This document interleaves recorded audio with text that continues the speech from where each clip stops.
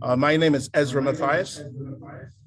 One housekeeping item I would like to share with you is this workshop, or these workshops, are using multiple modalities, which may, from time to time, interrupt the proceedings and may not go as smooth as we like it to, but it's a novel approach, as stated by one of our UNESCO participants, and so you have to bear with us. Once again, this conference workshop is about implementing the 2003 Convention for the Safeguarding of Intangible Cultural Heritage at the national level in Grenada, and this will be taking place at the Coyoga Hotel from March 7th to March 11, 2022. This is a seminal event, and it's seminal because I think for the first time, individuals will be learning a variety of techniques on how to inventory, how to safeguard, and how to transmit, or the transmission mechanism for sharing, for imbuing Grenada's cultural heritage. And if we are successful, you will have indeed find ways to diffuse Grenadian identity.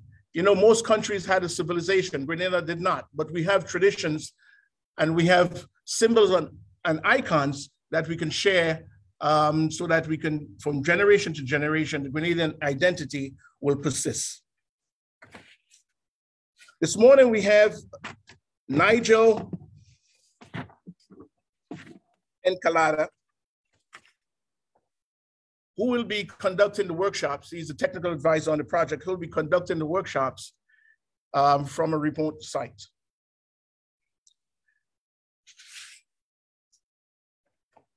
Nigel? Hi, good morning. Good morning, everyone. Good to see all of you. Ezra pointed out that I am participating remotely, and of course, I wish I was there with you, but the sanitary conditions are not quite there yet. But we anticipate that in subsequent workshops we'll be there physically with you as we go through this process of implementing the convention in Grenada. But thank you for having me and for the privilege of being with you for the course of the coming week. Thank you, Ezra.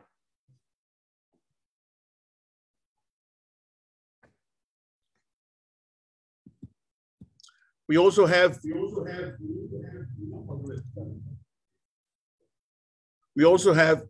Daryl Brathwaite, who is the chairperson of the event. And we have Adriana Rojas, who is the coordinator of the project. I just want to give you a bio sketch of each of the participants because I think this is important. It lends to the integrity of the event and the expertise of individuals who are participating.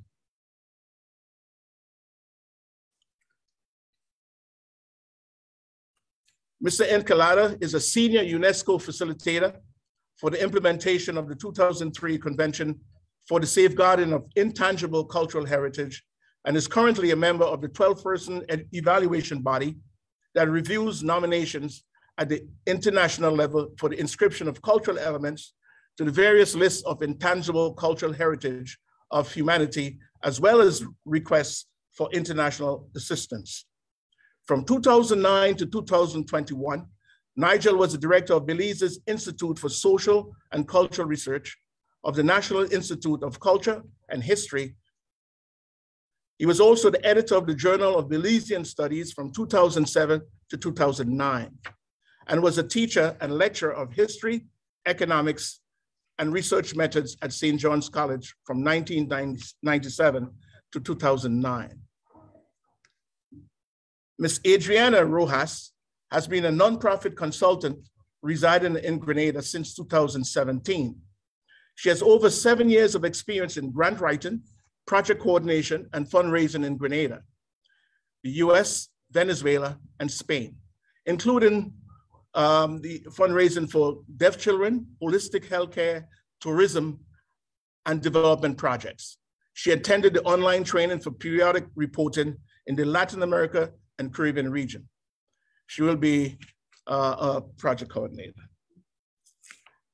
And lastly, you have Ezra Matthias.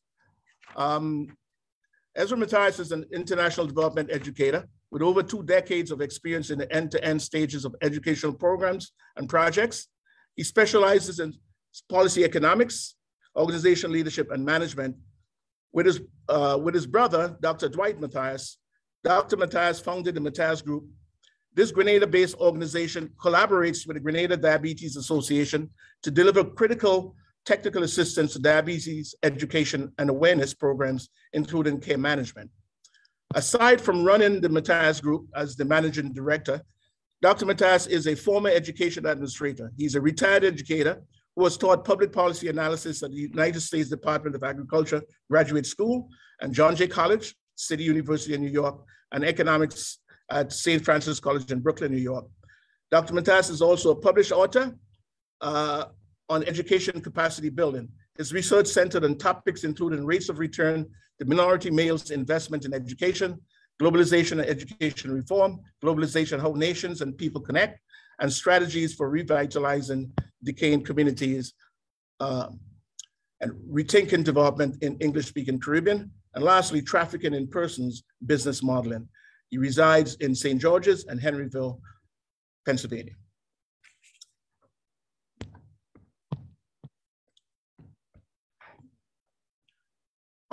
Before I pass it on to Daryl, I just want to frame the meeting for the course of the week.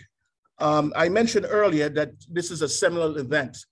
And what I wanted to do, based on the title of the workshops, is to deconstruct so you have a conceptual understanding of what the workshops are about and what the end goal is about.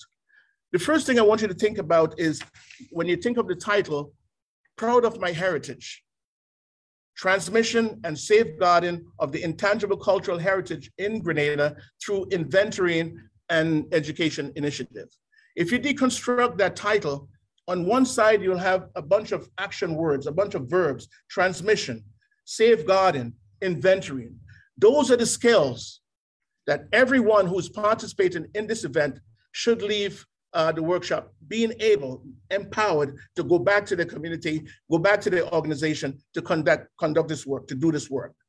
And the content knowledge that you will be picking up, what is intangible cultural heritage? What are education initiatives? And also, what is proud of my heritage? So 2 things we want to get across to you. One are the skills and the content knowledge that you'll be able to know and be able to use as you go into your community or your organization or in your neighborhood or wherever you work. Because if we can do that, then we would have indeed implemented the workshops as intended. So now I just want to pass the workshop on to Mr. Nigel, so that he can walk you through the first segment of this morning's activities. Nigel. Hi, good morning, everyone. Good morning. So welcome to this workshop, this first workshop on the project entitled Proud of My Heritage, coordinated and brought to you through the Grenada National Trust with support from UNESCO. At this time, before we proceed to having Daryl bring us up to speed on how we got to this moment, and Adriana telling us about the project, I'd like to introduce you to Mr. Yuri Peshkov, who is from the UNESCO Jamaica Cluster Office in Jamaica. Yuri is the program specialist for culture in the Caribbean, and Yuri has been the driving force behind getting this project into its current existence. So, ladies and gentlemen, we just to get a few words from Yuri, help me welcome Yuri Peshkov from the UNESCO Cluster Office in Jamaica. Welcome, Yuri. Thank you very much for this introduction, Nigel. It's indeed a very happy moment when we are all together, and I can see that we have online 40 participants at least. That was a long way to this moment. we don't have that many projects supported by the ICH fund in the region, in the Caribbean.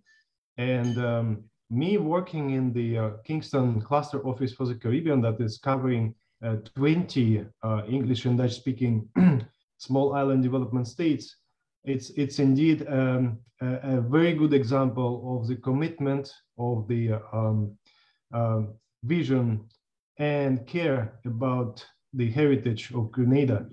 So that's why I think that the project was really well written, well thought, well developed. That's why the ICH fund approved it, and we got the approval of the international ICH international committee in this regard. So I'm really looking forward to this project, and I think that we already have good ideas about, you know, how to disaggregate the title, which really incorporates all the essence of this project. So I'm looking forward to learn from you about the rich living heritage of Grenada, and I hopefully through our one of the best facilitators, I would say, Nigel Encalada, you will learn about the convention and mechanisms, how convention operates with heritage, and be empowered by this workshop and following workshops. So thank you very much, and my best wishes to the Grenada Heritage Trust, of course. Thank you. Thank you very much, Yuri. Thank you for being with us here this morning. I know you have a very busy schedule, but thank you for making the time to be with us. At this time then, I'd like to introduce you to someone who is no stranger to you, certainly, and I've had the pleasure of meeting him in the last couple of years, actually. Yuri mentioned that it has taken quite some time to be here today. We're approaching maybe 2 years or more, but it feels like yesterday, actually, since this process started. I think COVID has had that effect where time has collapsed on itself.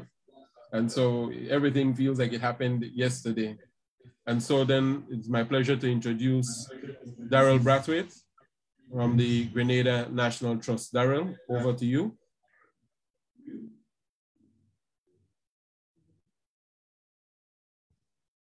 Thank you. I hope you can all hear. There has to be a switching between local broadcast and what's coming through.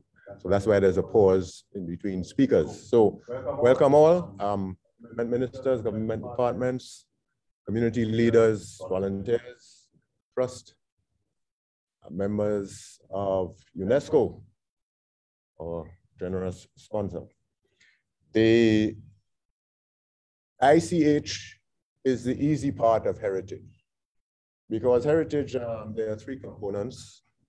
The built heritage is very expensive, challenging to do. The natural heritage, well, it's there already, but we still have to conserve. And the tangible cultural heritage, which is basically what we do every day. It's very personal. It's not something that you have to imagine because you see it around you, you experience it yourself. It's very emotional.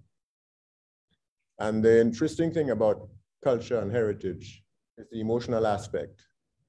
Because sometimes in conservation, it's not practical to conserve everything. But there are things that we are emotionally attached to that we try to hang on to for as long as possible anyway. And the challenge with conserving cultural heritage is that traditionally it has been a verbal, oral tradition, and there's not much documentation. Just imagine that one of the important books in humanity, the Bible, wasn't written for the first 400 years, just verbally, orally transmitted from generation to generation. So it's nothing new. This is something, an obstacle that all heritage faces, that it starts off with a sort of oral tradition, and gradually people realize that we are losing too much of it. Old people die off, they die with their secrets, or they simply can't remember because of their age. And we lose valuable information. The important thing here is that it's a community-owned project. We can rely on governments, for example, to do some of the restoration and preservation of the physical heritage. But when it comes to preserving your cultural heritage, this is a family matter. This is a community matter, and it has to be operated and pushed from the ground up. You know, if your family home is burning, you get everybody outside to safety, and then you start to reflect on what's inside. Maybe you should go back in to rescue. Well, if you think about it, the insurance can cover pretty much everything except the family album. How are you going to recover those pictures of yourself as a baby, your grandparents, as a young newly married couple? This is impossible. It's lost forever, lost to all time. This is what we are trying to safeguard here today by conducting this workshop, so that this becomes an ongoing process, that we don't lose too much in the process of our modernization. It took the trust a while to get to this point, because the whole process is a slow one. And really, what we are hoping now is that Grenada is ready, that you can feel that there's a groundswell. Putting this actual workshop together was a lot easier than thinking about it 2 years ago, because we can sense that there's a very solid response. We've had a fantastic response to the invitation to invite, the invitation to attend the workshop. And we are hoping that this energy will continue. It's very much a collaborative event. We are not just the organizers. The people attending the workshop, that's what we left.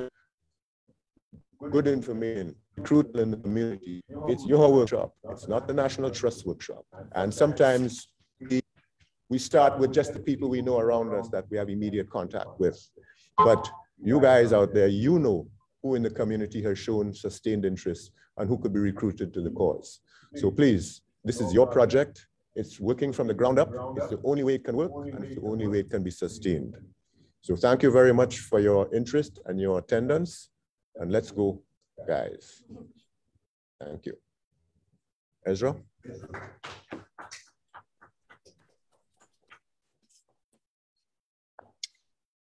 Before I pass it back, because we have started at 9:15, pass it back to Nigel. I just want to make another point about the whole idea about safeguarding. When we had some discussions about the project, and the question was, you know, what type of organizing principle we can sort of the context we can lay for this important project. And we talked about, you know, should it be a general policy that could be located in a ministry to showcase and highlight that aspect of cultural heritage? Could we place it in a statutory body or in a local organization that will carry on the tradition that we live on a daily basis?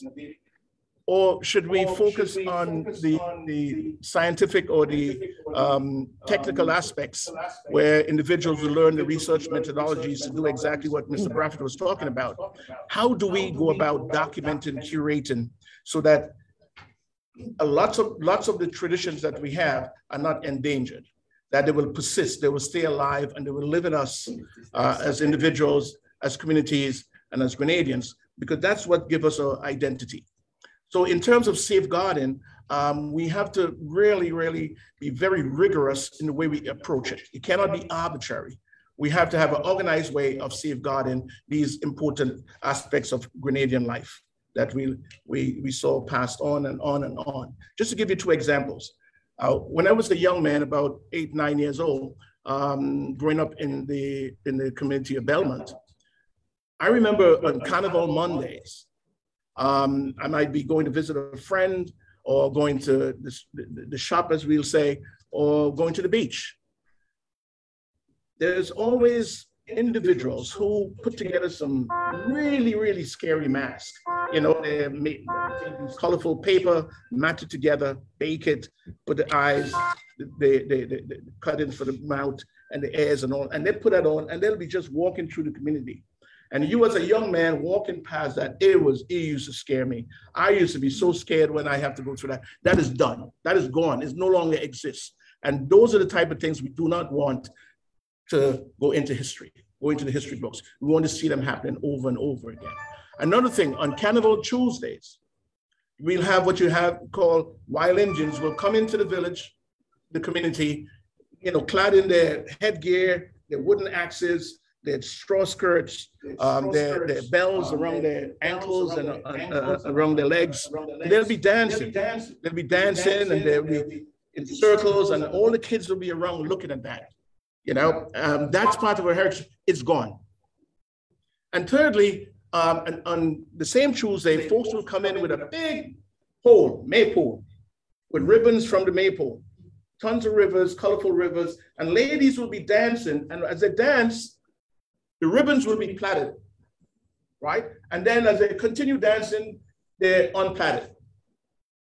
So very rhythmic, very colorful. You know, you feel very proud. It's like, where did this come from? Because I know it didn't come from my community. That is dead. As a matter of fact, I saw the performance about 5 years ago in Santiago de Cuba, in Cuba, and it warmed me. We cannot let these symbols and icons vanish. We have to preserve them. And the way to preserve them is what this conference is about. You have to learn to document, inventory, document, organize. You have to transmit it so that every boy and girl, every man and woman, it will be part of their daily lives in terms of thinking about it or even practicing. And also we have to transmit it. These have the kind of an impact this, or strategy, the kind of impact this will have in the educational setting. Now we can be attached to the school curriculum. Okay, segments of these aspects of our heritage could be attached to the school curriculum, and it wouldn't be very costly because you could add it to a social studies class or you could add it to a general knowledge class. The other thing that this project and this documenting and honing intangible cultural heritage is about sustainability. How do we sustain it? Also, another impact, if we are successful, is leadership. How can leaders direct, motivate, align individuals, organizations, communities to really, really play a vital role in safeguarding our intangible cultural heritage? So it requires leadership. It also has an economic component. Think of the jobs and everything I just said. Think of the jobs that can be created through curating, through education, and through tourism, leading. So once again, I want you to think of this project, of these workshops, the skills you'll be getting and the new knowledge you'll be getting as an attachment of Grenada's advancement, Grenada's development. Development is not only about GNP, you know, how much money we make per year as a country. It's also about identity. How can we consolidate our identity? If you take the island of Dominica, for example, every November, individuals go to work in a traditional attire, floral skirts, white blouse, head tie, and there's a male version. Every November that happens. That is an example of preserving, safeguarding cultural heritage. We need that. That defines us. That gives us our identity. So as you go through the workshops, I want you to keep that in mind, okay? The skills you'll be getting is transmission, how to transmit intangible cultural heritage, how to inventory intangible cultural heritage, and you have to be familiar, know, and be able to use things like the content knowledge you'll be getting from the presentations. So I want to pass it on to back to Mr. Nigel, so he can begin his presentation Thank you very much, Ezra.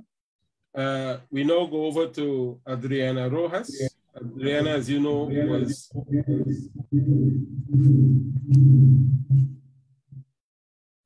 Adriana, as you know, having a feedback there. Okay. Mic check, mic check. Mic check. Okay. Yeah. So the Adriana, as you know, was instrumental in putting this project together. She's the project coordinator, and she will now introduce us, give us an overview of the project, Proud of My Heritage. Later in the week, at the very end of the week, while this is just an overview, Adriana will take us more deeply into the project and what we can anticipate going forward with the implementation of the convention in Grenada. Adriana, welcome and thank you.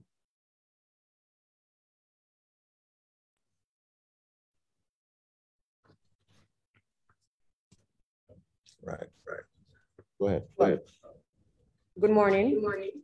Thank you for being here. And for us, it's important to mention that we are like a pilot project and experiment, because this is the first time that this has happened, this type of hybrid.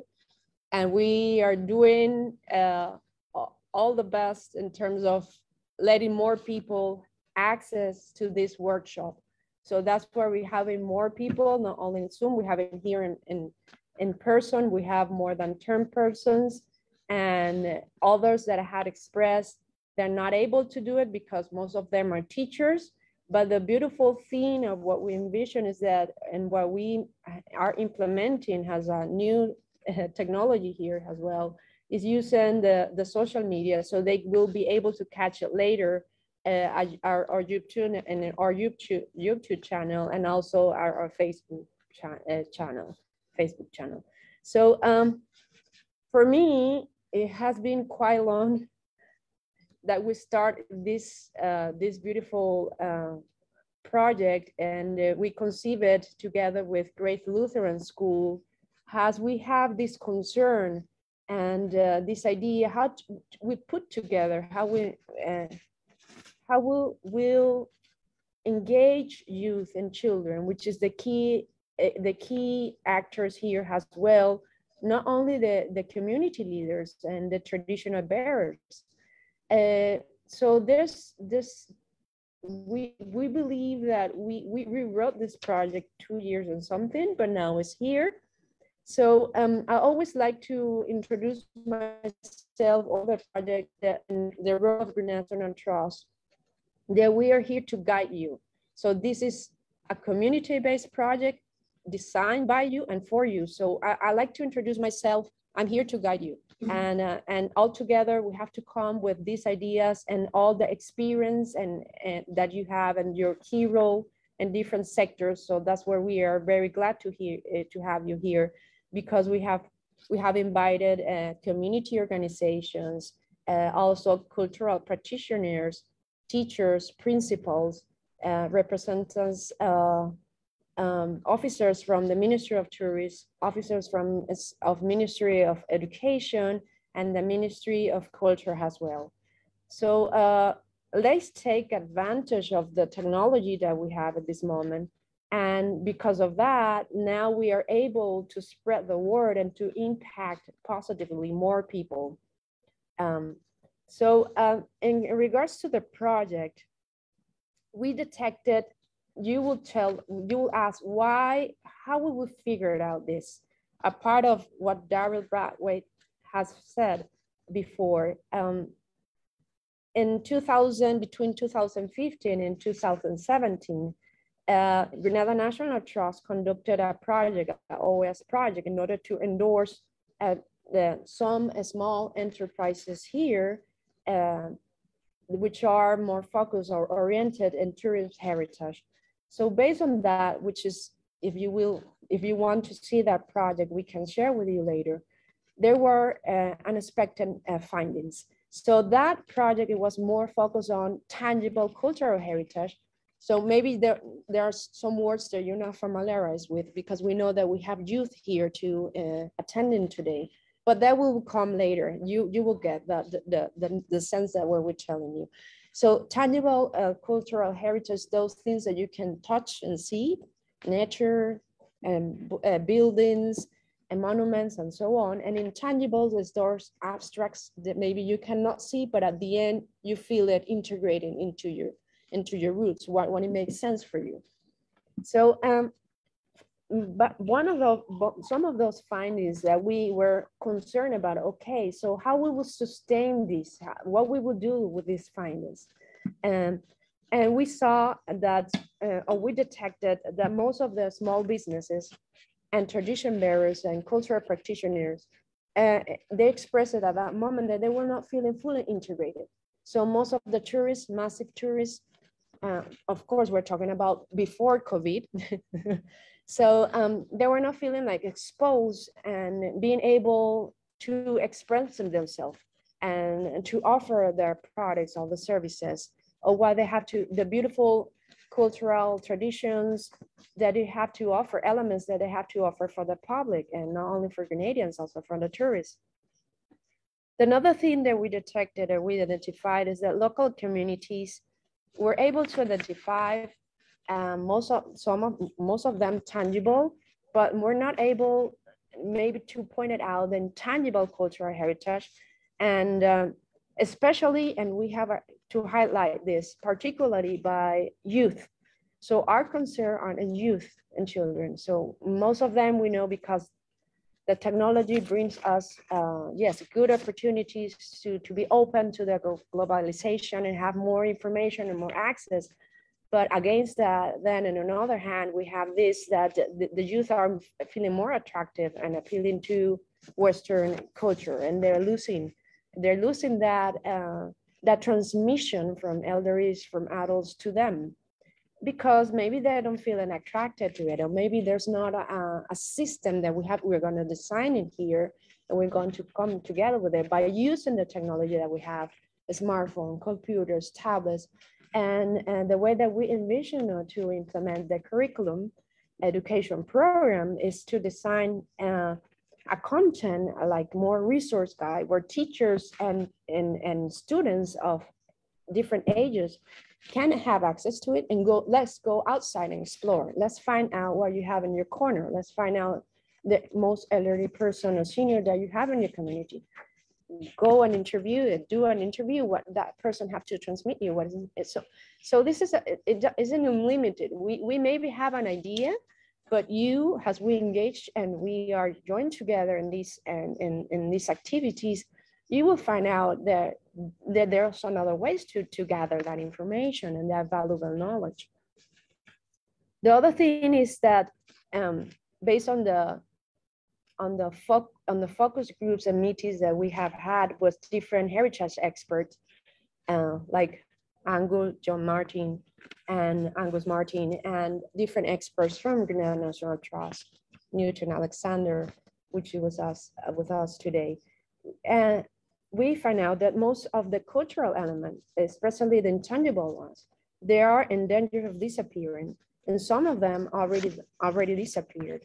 So there's an important input here that we are discussing currently, but we're going to figure it out. So the beauty of this project is that we can come together with ideas and help us to design this. And maybe we rewrote the project, but you will find new ways to solve the situation.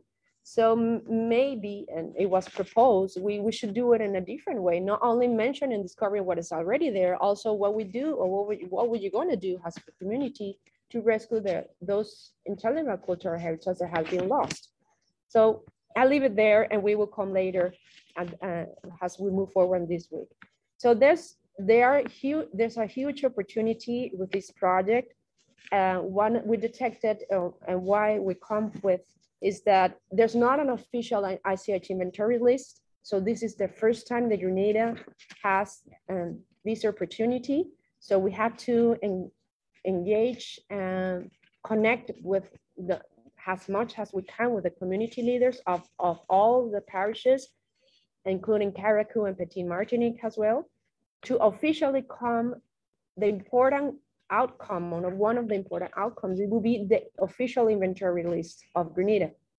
So once we work through, because this is a 16-month project, and we are trained and we come together with the community, we approach them, we sit with them, we document it, we identify them, the document, the register, manage, and upload it. It will be digitized, and then will be officially published to everyone, not only Grenadians. It will be, this will be part of the report, and it will be a document officially uploaded in UNESCO. So we have this wonderful opportunity as well. We know that some of the intangible cultural heritage elements were identified. We know that there's some initiatives around, as Carriacou did in December 2019 with the Shakespeare's mask and the boat buildings. We know that there are some initiatives, but we also have this as an opportunity that there's already happening, and there's a movement of people and intentions happening, where we realize at the same time that we have a challenge. So there's different initiatives, but in this case, we have to come together and have like a platform as well to communicate what other peoples are doing. So we're not overlapping efforts, and that's what's happening currently. So we have to come together to design a platform that's part of this project, and we have to come together with this, how we would do it. Which platform, who will be managed it, how will we communicate better? So Grenada Cultural Foundation, we also have a meeting with them, and they have the same concern, and we are working on it, and we will be working on it in this project as well. And of course, the Sustainable Heritage Education Awareness has a model which can be replicated not only at national level, also at a regional level. So this is a pilot project. We hope and we know that we're going to succeed if we work together. But once we succeed, we implement it and we succeed, then we were able to replicate it in different communities, and maybe just take one specific ICH element and apply for a fund, and that will be worth it. So and so we want to involve youth and children, and most important, elderly. For example, we knew for a meeting that we have from Grenada Cultural Foundation, there are elderly people or seniors dying. I went to Carriacou. I love Carriacou, by the way. And we discovered that an elderly woman up of the 100 years old died. And so, wow, what knowledge that person had, and we lost it. And here we heard that there's an elderly person in St. Andrews that is 103 years. And that person, we have to reach them too. So children, it's important that the role that plays the community leaders and our team that will be working, the technicians and the ICH coordinator, has an adult that we gaining this knowledge. How will we put all these pieces together and taking advantage of the technology that we have, engaging and teachers, elderly persons, community leaders, as well cultural organizations, cultural practitioners, and children and youth to be motivated and pick it up. So I know that we would talk about this later because it's a lot of things to get. So I don't want to take more time because we know that we have a very tight agenda based that we have reduced or stressed these workshops in 4 hours instead of 6 hours, because we know that your time is valuable when we play different roles and hats and job positions. So I'm now introducing and passing the lead to Ezra. Yes. Before we get to Nigel, I just want to get some audience participation because it's so important that we have an icebreaker so you can feel like you're part of this event. What I'd like you to do, maybe take about 30 seconds as we run short in time.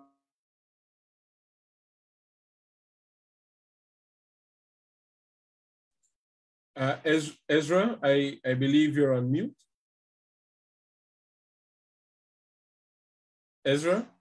Not your perception of intangible cultural heritage before is the same as what you learned from Nigel. Okay, that's key. So we'll be doing a little sort of a non-rigorous research exercise. Methodology is a little kind of, it's not pure, but we want to make sure that to get you involved, just write 3 or 4 words, what you think intangible cultural heritage is, and then you can leave it on your desk, and then later on, during discussions, you can see whether or not there's any convergence between what you heard and what you thought. Thank you. Nigel? Thank you, Ezra. Hold on. Sorry. Right.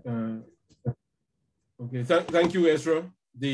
So, ladies and gentlemen, welcome again. And so, as to pick up on where Ezra left off, it would be nice if you could just make jot some notes on what you understand to be intangible cultural heritage, and we'll come back to that as we proceed in the course of the morning.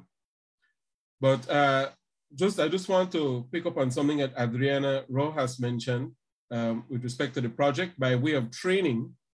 There are 2 trainings that will occur. One is happening now, and this particular training is called the Workshop on Implementing the 2003 Convention for the Safeguarding of Intangible Cultural Heritage at the national level. So we call it at UNESCO the IMP Workshop, and what it is an introduction to the convention and its components and the obligations, of which there are only a few, but certainly to drive home what are the components of the convention and what the obligations are of the state for its implementation, and what role communities, groups, and individuals play in its implementation. So this is the first workshop. So it's an awareness raising exercise.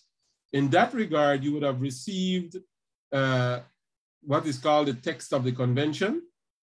And so that is like Daryl referenced the Bible earlier. So that is like the Bible of the convention. So inside the text, you will find the articles that govern the convention, and you will find the operational directives inside the convention. Most of you would have received this in an email. If you haven't received it as yet, please bring it to Daryl and Adriana's attention, and they'll be happy to send it over to you. All right. Occasionally, as we proceed through the week, I'll be referencing the text of the 2003 Convention for the Safeguarding of Intangible Cultural Heritage. That is the official name. The second workshop, which will occur in April, is a workshop where we get hands-on. And that is where we will be learning the techniques. Some of you are already practitioners of this, where we'll learn to engage our communities and to do the interviewing and the photography and the videoing that would be required to document in the first instance, or to identify in the first instance, to document, and then to do what UNESCO calls create an inventory of the intangible cultural heritage of Grenada. Once that is done, and I know from what I've been told, there is going to be the involvement of schools, which is an excellent approach in my opinion. It means that you have determined that one way to transmit is to reach the youth. And indeed, the youth are the ones who acquire knowledge that is transmitted from the elders and from knowledge bearers. And they together, you with the schools and the teachers and the coordinators across the three major islands in Grenada, you'll be conducting an inventorying exercise of Grenada's ICH and putting together some policy document that can be used and transferred and shared across the education system, and indeed serve as a model, as Adriana said. So again, to reiterate, 2 training workshops and then a field exercise where you'll actually be engaging in the community. I want to also point out that what is interesting about, I know Yuri might be able to tell us if that's the case, but it's an interesting experiment we're having here. Normally a workshop like this would be in person, and we would only have like 25 persons in the room. What we have now is a hybrid modality.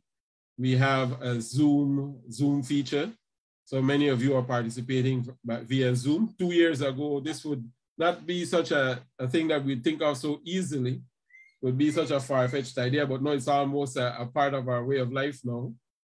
The second modality, of course, is for there are a few persons who are in person at the Koyaba Beach. They're sitting close by to where Daryl is.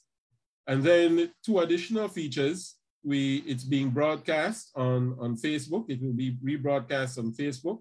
And there is a YouTube channel. So there are multiple, we have gone full technology this time around. And so with the exception of the few song glitches, so far, so good. So it also means then that there are various modes through which you can participate. And Ezra, when we come back to Ezra here shortly, Ezra will give us the general ways through which you will be able to participate. Occasionally, I will be engaging you so as to understand, so we can all together collectively get an understanding of the situation there in Grenada. But we have in Zoom, we have the chat feature. So at any point during the meeting, if you have any ideas or recommendations that you would like to make, if you're on Zoom, you can use the chat feature. On the occasions where we will be having direct discussions, there is a feature in Zoom. There's a reactions icon at the bottom of the screen. If you click on the reactions icon, you'll be able to see that you can raise your hand, just as I have done now, right? And so once you raise your hand, Ezra, who is our rapporteur, who is our moderator, who is on the ground there, he will see that, and then he will ask for the floor, right? A third way, indeed, for those who are present inside the room, you will be able to, because you are not directly sitting, you might not be sitting in front of a laptop or so, you will have the opportunity to write. Pencil and paper are provided there for you. And so you'll have an opportunity to pass those notes over to the moderator, who will be able to share what you have said. And if things are going smoothly, we might even get more creative. I know Adriana has a tablet that we believe can rotate and be passed around the room. And we'll see if that works, and we'll test it here shortly. We'll be testing it here in a minute. And so if that works, we'll also have that option. Certainly on the YouTube channel, there's a live stream there. You'll be able to comment there. And there's a Facebook page, you'll be able to comment there. And over the course of the week, we'll make every effort to acknowledge the recommendations that you'll be making, the observations you'll be making, and the recommendations you'll be making toward the future of implementing the convention in Grenada. I am so you can't imagine, I'm so very happy to finally be here with you and to get this show on the road. So because of familiarity, I will now ask Ezra to lead that process where we do our introductions, where we each introduce ourselves. Ezra will guide us through that process of the introductions, because we have multiple participants in multiple settings. Ezra, if I can turn over to you, please, then we'll be doing the introduction of participants at this time.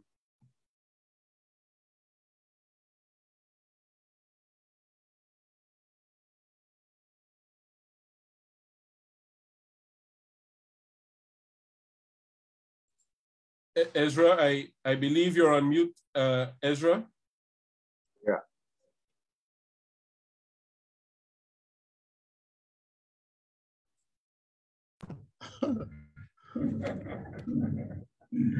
Thank you. Thank you, Nigel. Yeah, Adrian is taking a tablet around so individuals can introduce themselves. One thing that Nigel said, that with folks in Zoom land, we want to make sure that we entertain all your questions, but really look into themes. So your individual question may not be answered, but if it's part of a theme, it will be summarized as a question. But that will happen after each component of the workshop. Go ahead. Good morning, everyone. My name is Marlene Neptune. I am a teacher by profession. And I'm really excited about this project because it gives hope for many of the things that we've really envisioned for our people and the preservation of our culture. So I'm happy to be here, and I'm happy to be representing the Ministry of Education as well. Yes.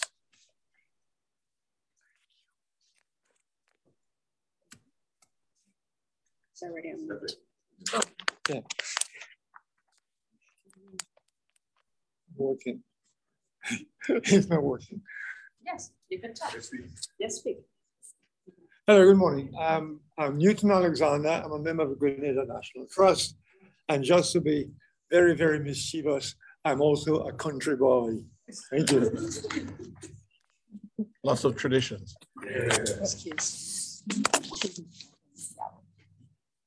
Good morning, everyone. My name is Kim Julian. I am one of the persons representing the Ministry of Tourism. I'm the technical officer attached to the ministry, and I am looking forward to this week of seminar where I can learn new things regarding our cultural heritage and how we can preserve this going forward and how it would benefit Grenada as a whole. Thank you.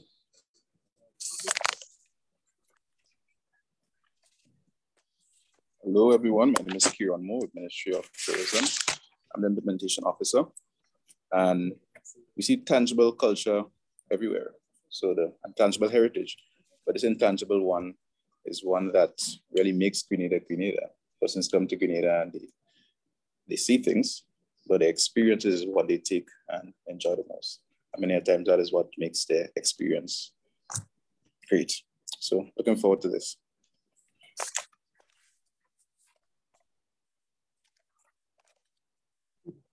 Hi, my name is Madeleine Marcel. I represent SEDU. I'm from the village of St. David's, and I'm happy to be a part of this workshop here today. Hoping to learn new things. Thank you. Hi, good morning. I'm Norris Henry from Grenville St. Andrews. I represent the St. Andrews Development Organization, SEDU. We are part of what we call Rainbow City Land, big parish. I'm thrilled to be in this workshop and hoping to learn new things so at least we can preserve some of our heritage. Okay. Good morning, I'm Ophelia Sylvester. Just boom it out, man, boom it out. Good morning, I'm Ophelia Sylvester from the Grenada National Museum. I'm the data collections officer, and I'm glad to be here this morning because in this institution, we've been having challenges in the preservation and the passing on of information that's tangible, but also factual about the island, the state of Grenada. So I'm glad to be here.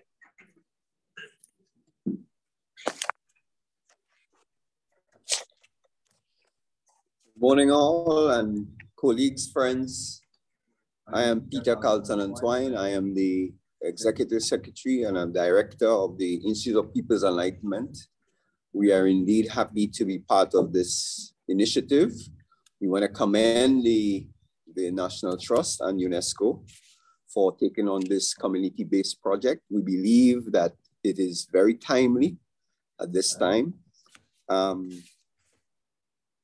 As well, it is important that we take this opportunity to, as much as possible, build synergies. I think an important point was made with regard to the thing that there are many initiatives that have been undertaken by persons by organizations and individuals.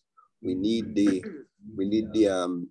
synergies and building these organizations and to cement our tangible heritage.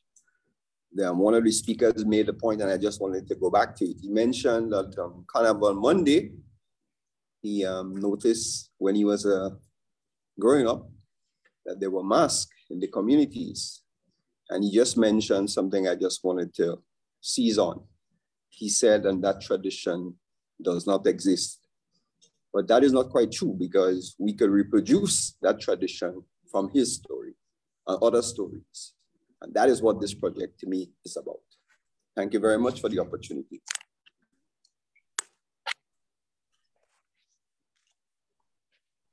Good morning, everyone. I am Rachel Finney. I am an artist and a teacher. I am very pleased to be here, and I think it is quite timely that this workshop is happening now. Recently, from my own experience in my English classes, I was quite saddened that in our storytelling learning for English, not a single one of my students knew a single story, a single tale that they could share with the class. And that is a really important, intangible aspect of our tradition that we need to bring back, that our children have stories that they hear from us, that they can pass on and pass down, because when we lose those stories, even the folk tales that might not be realistic, we lose an important part of our identity. So I'm looking forward very much to this, this entire endeavor.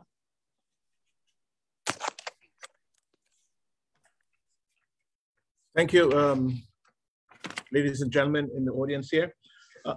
I just want to go back to one thing because I think this will be important to Nigel. During Andriana's presentation, she mentioned that youth, you know, they're not connected with a lot of the aspects of Grenadian heritage, and Mr. Antoine, I think, just said that. You know, maybe I'm off the mark by saying that it's not the whole idea about mass on Carnival Monday is, you know, walking through the communities is not dead because it can be reproduced. The theme that I think that Nigel, you may have to begin to you know, focus on a little bit is about those transmission mechanisms. You know, what are those mechanisms we're going to use to either to rekindle or to bring back alive the point Mr. Antoine was making. And so that now we can go to the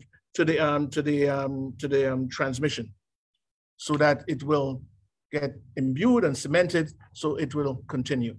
And I think that's an important piece because sometimes we overlook the obvious. The obvious in this case is the transmission mechanisms to get these things cemented back into a culture, so that we can move the goalposts outward, and really celebrate many of the nice aspects of Grenadian.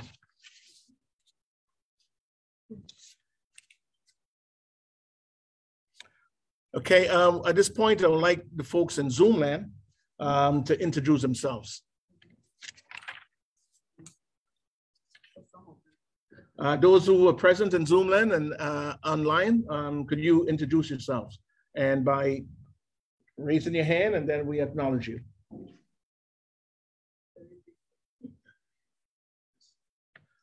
We got a half an hour. Nothing? Okay.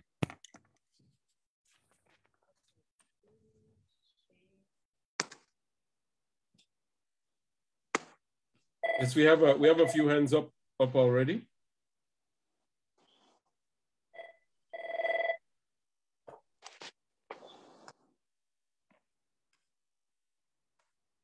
Go ahead, sir. Okay. Yeah. Andrea. Okay. From on my screen, I'm seeing Judy. Judy, could you go ahead? I'm Judy from River Sally. The group Live Salve. We organize in.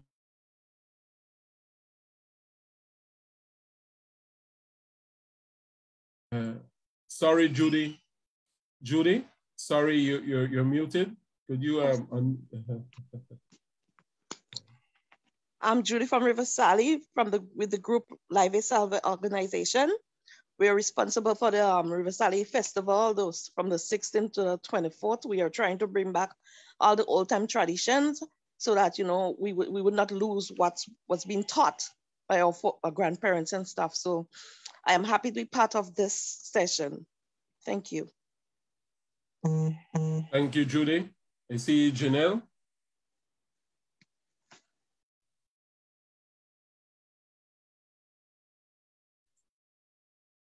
Janelle, your sound is not coming through. Are you muted?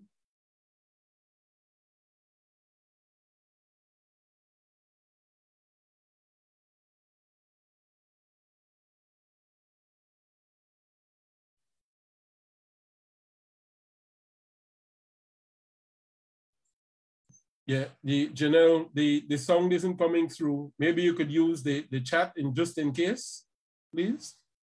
And then we'll come back and read that. Thank you, Janelle. Margaret Snag. Okay. Okay, my name is Maria Davies. I'm the president of the Willie Red Hat Foundation. Culture has been an issue with me from very early childhood on. Though I'm not a born Grenadian, I've been coming to Grenada since 1968, and some things, traditions I actually experienced. The intangible cultural heritage is what defines a nation. To not save it means to lose our identity. So I'm very pleased to be able to participate in this. The Willie Red Hat Foundation has focused more on the built heritage, although we're not exclusively involved in that. We also have a program going with one of the schools. So this is definitely something that I'm very excited about. Thank you for including me. Welcome, Maria. Margaret? Here I am. Good morning, everyone. My name is Margaret Snag, and I live on Carriacou. It is Providence, I suppose I should say, that I'm here with you and we're having this conversation. I'm not as knowledgeable as our leadership, but I am a sophomore with ICH, so I'm delighted to be involved. I live in Six Roads, and the irony is, and why I say it's Providence, is the house where I'm staying is traditionally in my village where Shakespeare mask costumes were put together and made right here in my village. So I'm just so excited to meet everyone and look forward to working with you. Welcome, Margaret. Thank you. Dion Legard.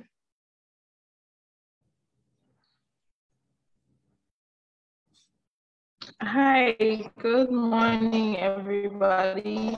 I am Dion Legard and I'm from Carriacou, and I am more than excited and happy to be a part of this community-based project, part of my heritage. And indeed, I am proud of being a Grenadian, and I'm very happy that you know we decided to take on this project, because I feel like it is important that we preserve our heritage and our culture and everything that makes us unique, you know. So I'm just speaking on behalf of myself and I guess all the other youths of Carriacou. We are happy to be a part of this endeavor. Thank you. Welcome, Dion from Carriacou.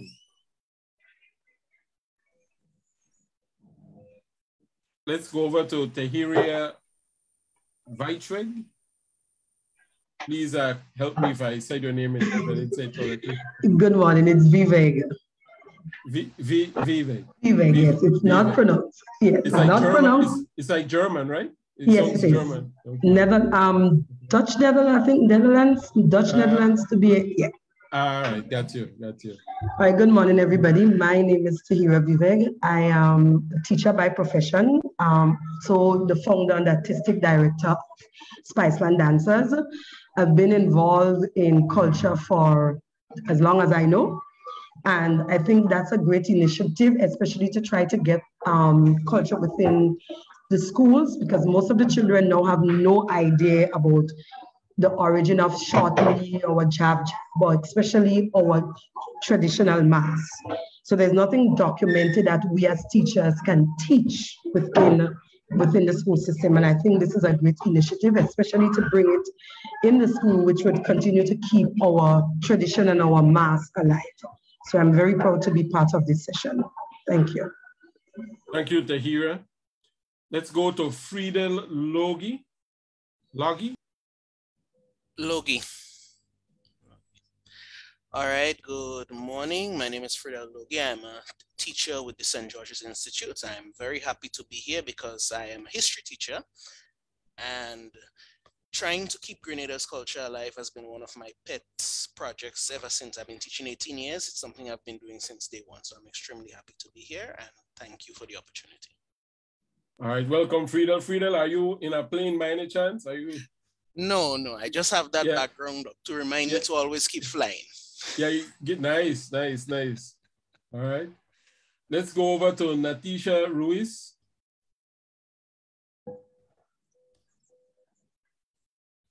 Natisha Ruiz. Hi, good morning. My name is Natisha Ruiz.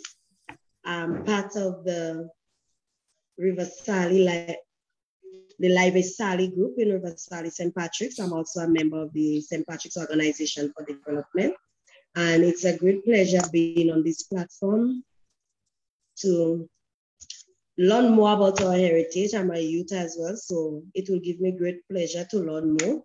And also with what the lady was saying this morning, we also have in St. Patrick's lady that is 105. We give me great pleasure to say we have one that is 105. And it will be a pleasure to learn whatever it is we have to learn on this platform. Thank you. Thank you, Natisha. Gloria Bonaparte or Bonaparte? Bonaparte. Good morning, everyone. Bonaparte. Right. I am an educator, have been an educator all my life. In fact, 40 plus years I have devoted my life to educating persons. Currently, I am assisting with the documentation and looking forward to enhance what it is that we're doing to make sure that this is sustained, this idea of documenting all of these and transmitting it to the relevant persons is sustained. I could quickly remember now that we no longer play marbles with buttons and marbles on the ground. I don't see that anymore. And there's just so many things that needs to come back that I am happy to be part of this, and I'll do my best based on what I think is within my capacity. Thank you. Welcome, Gloria. Thank you. Let's go to Dario Sandrini. Yes, can you hear me? You can hear me? Hi, good morning to you all from Carriacou, Dario Sandrini and Kido Foundation. I think we had met Mr. Daryl Breathitt before we even knew that we would go to live in Carriacou for 32 years. So thank you, Daryl, for your friendship. Yes, Kido Foundation has actually, at least we can say, of course, we are not natives, but we are Grenadian citizens. And in 1994, together with an ethnobotanist, we collected from 130 elderly in Carriacou the ethnobotanical records of medical plants used in traditional Carriacou. It's how people used to heal each other in the community. And of course, sadly, most of them have disappeared now, even people who are younger than myself. But the record is here. It's been in the hands of several Carriacouans who are working on it in order to make a book. So this is also one of the ideas. The second one of what Kido has done in 2013, Kids with Cameras. Lots of students from different schools got a camera, which again, Mr. Breathitt helped get together, and they have been taking photographs of monuments, of Tibo Cemetery, of trees, of plants, of nature in Carriacou. And they went to places to take pictures which are unique because they had new eyes to see new things. Now, one of these youths told me one very strong question. When I showed him in Anse-la-Roche, the ruins, the canon, history, he turned to me and said, he's now taller than me. He was just 14 or 13. He said, Mr. Dario, where are the tombs of the slaves? I could not let that one pass. And I promised him that if he's serious, we will endeavor to go into that history and dig out the truth and find out where.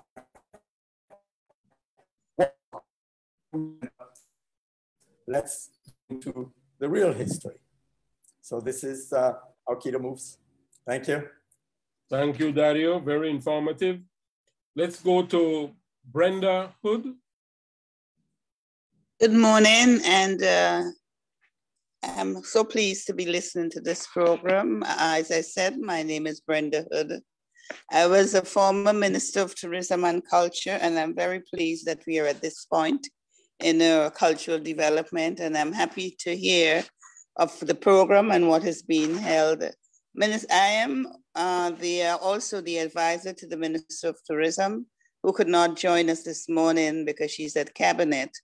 But I want to assure you that the Ministry of Tourism, and I noticed there are 2 participants there who are very committed. I haven't heard from Culture yet, but I'm certain they're on. And also in terms of education, I think it's critical to have the teachers involved. And I really, really hope that this will grow from strength to strength. I must commend Mr. Brathwaite. I know he has been working tirelessly over the years. We have worked together in the past. And I'm confident that this will become a reality. Thank you so much. Welcome, Brenda. Welcome, Tourism. We go over to Kirian John Williams. Pearl Ann. Thank you. Morning, everybody. Can you hear me? Okay. So yes, my name is Curlan John Williams, and I'm originally from St. Patrick's, Grenada. I am now in Seattle, Washington, but hoping to come back to Grenada quite soon. And I've always had an interest in our culture, and I'm troubled by the fact that we seem to keep losing parts of it. So I'm very, very passionate about what is about to happen today. And I am so much so that I started a YouTube channel to document culture as a whole. And the name of it is 11 Cocoa. You can check it out. But in it, I started, just documenting things about our culture. And something I'm very passionate about is our patois.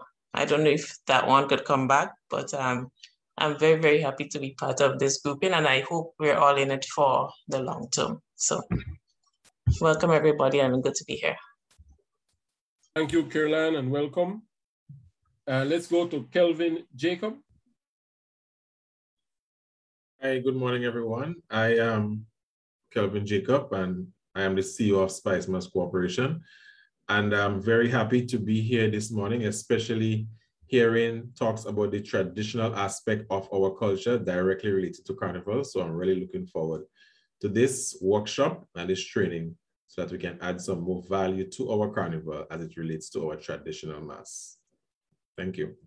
All right. Thank you, Kelvin, and welcome. Let's go to Curlan.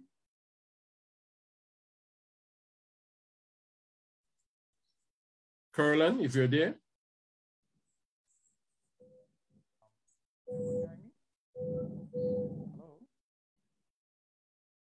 Hello? Hello? Yes, we can hear you now. Oh, you can, right. Yes, good morning. My name is Colin Campbell. I am a journalist, and I'm also really interested in getting into this conversation about preserving our intangible cultural heritage.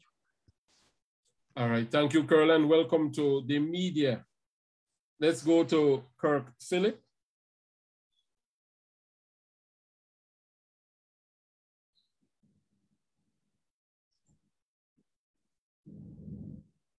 Kirk Phillip.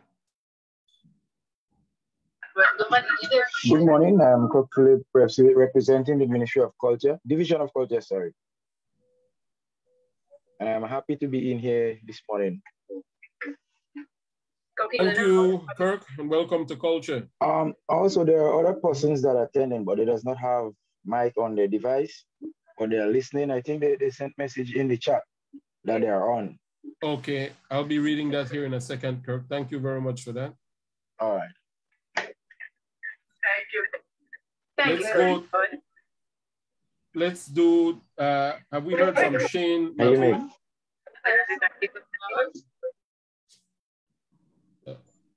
Hello? Yes, Shane, we can hear you. Morning. Shane McEwen from GOV, representing the GOV Improvement Committee responsible for the 29 June festivities. Thank you. Could you repeat that one more time, Shane? What festivity? The GOV Improvement Committee. That's a committee solely responsible for the 29 June festival. 29 June, Fisherman's Birthday. Okay, thank you very much.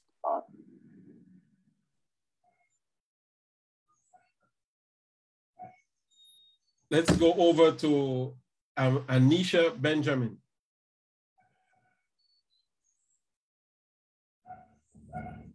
Anisha Benjamin. Good morning, everyone. Everybody's hearing me? Yes, ma'am. My name is Anisha Benjamin, and I am representing the Virgin Parish Cultural Organization in St. David's, and I am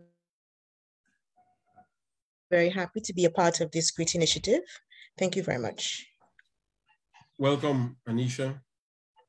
Let's go over to, I'm seeing Abe Meyer or I.B. Meyer.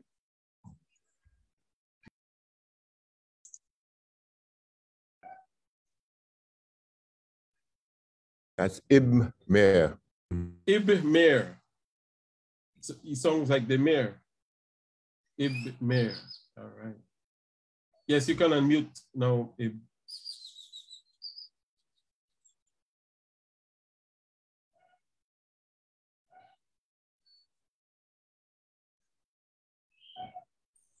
He's a principal of Grace Lutheran School. Mm-hmm. Ib, we're not hearing you.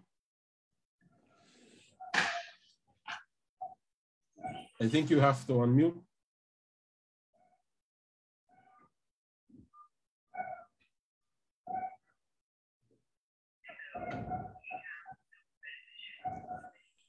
Okay, I have my microphone working now. My name is Ib Meyer. I'm the pastor and principal of Grace Lutheran School. I put a note there that ICH is just national knowledge. It's my privilege to work to gather and transmit national knowledge. So blessings to you all.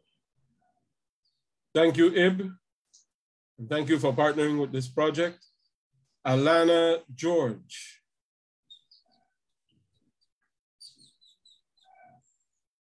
Good morning. I'm Alana George, and I'm representing the Division of Youth. Welcome, youth. Welcome, Alana. Adriana McLeod.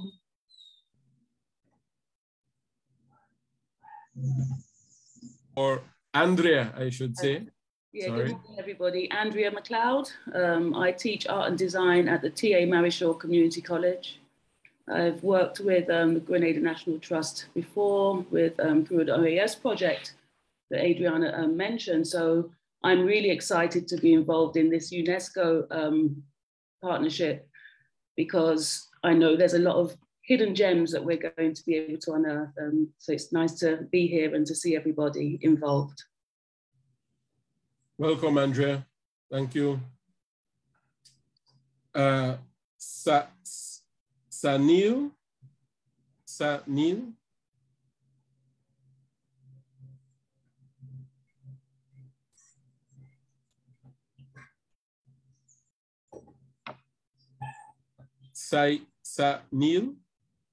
I hope I'm saying it correctly.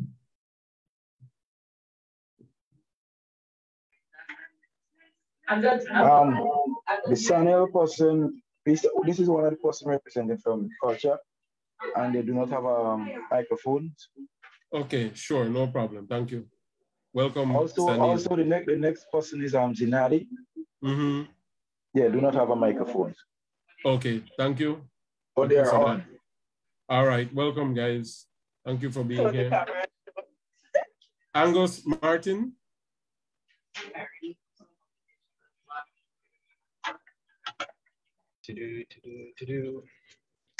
Hello, everyone. Angus, I am a Grenadian historian, archivist.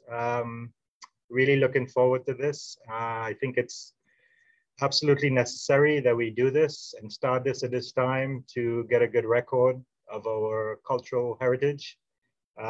So really looking forward to getting this training and seeing people go out in the field and collect this information that's vitally important. And hopefully this is also the training for the tangible cultural heritage, which also needs to be done. So, so yeah, can't wait to see this happen. Welcome, Angus. Good to see you again. Let's go to Akarda Ventur. Akarda Ventur.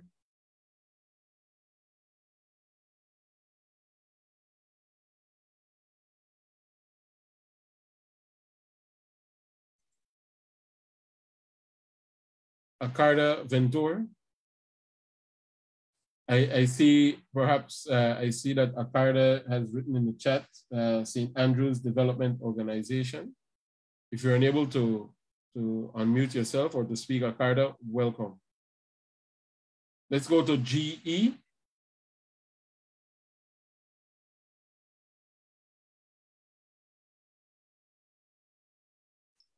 GE.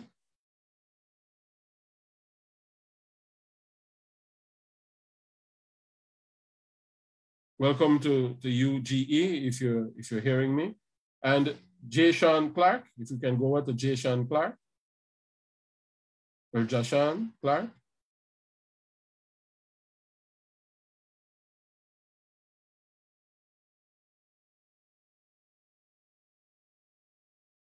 Okay. We're not getting, if we can try Tesfa Peterson. Welcome to you, Jashawn, if you can hear me. Tesfa Peterson. Hello, my name is Tesfa Peterson. I am a PhD researcher from Chantemelle in Grenada, currently doing research in Canada. And this project is very much aligned to my research interests. I'm also the assistant to the executive secretary of the Institute for People's Enlightenment, who is attending in person. And I'm really happy to be a part of this initiative and to see it, as Angus said, flourish and to be taken out into our communities. I think it's absolutely vital to our national patrimony that we do this kind of work. So thank you for having me. Thank you for being here, Tesfa, and welcome. Decoteau.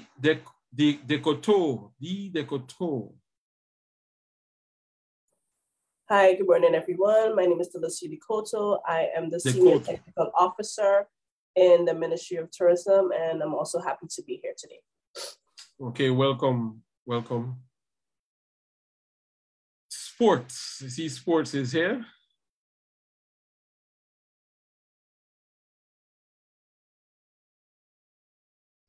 That would be youth and sports. Youth and sports, the ministry of, the division of. Excellent. Are you there? Welcome to you then. In any case, thank you for being here. Alison Carvel-Lett. Good morning, I'm Alison Carvel-Lett and I am the program coordinator at the Division of Culture. I look forward to learning more about the intangible cultural heritage. And we're so happy that you've invited us to be part of this workshop. Thank you so much. Welcome, Alison. Happy to have you. And then Judy Antoine. I am Judy Antoine. Antoine. I am from Chantemelle, St. Patrick. I am a director of what started off as a children's performing group called Ashanti Footprints. We do drumming, singing, dancing, stilt walking, costume making. And I would say that now our group is intergeneration. And intangible cultural heritage is a part of what we do. And so I look forward to ways in which I can contribute and also ways in which I can learn and grow and contribute to my organization. Excellent, Judy. Thank you for being here. Let's go to Mina Booker.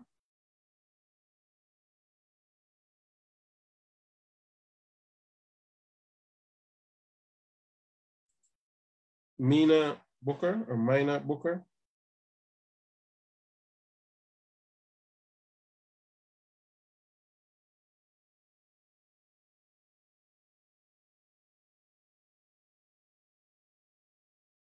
Okay. If you're able to hear me, Mina, welcome. Let's do. I'm seeing Oliver Benoit or Benoit. Yes, Oliver Benoit, professor of sociology. I'm also an artist, and an area of my research is also heritage and national identity. Welcome, Oliver. Thank you. Annika Edwards.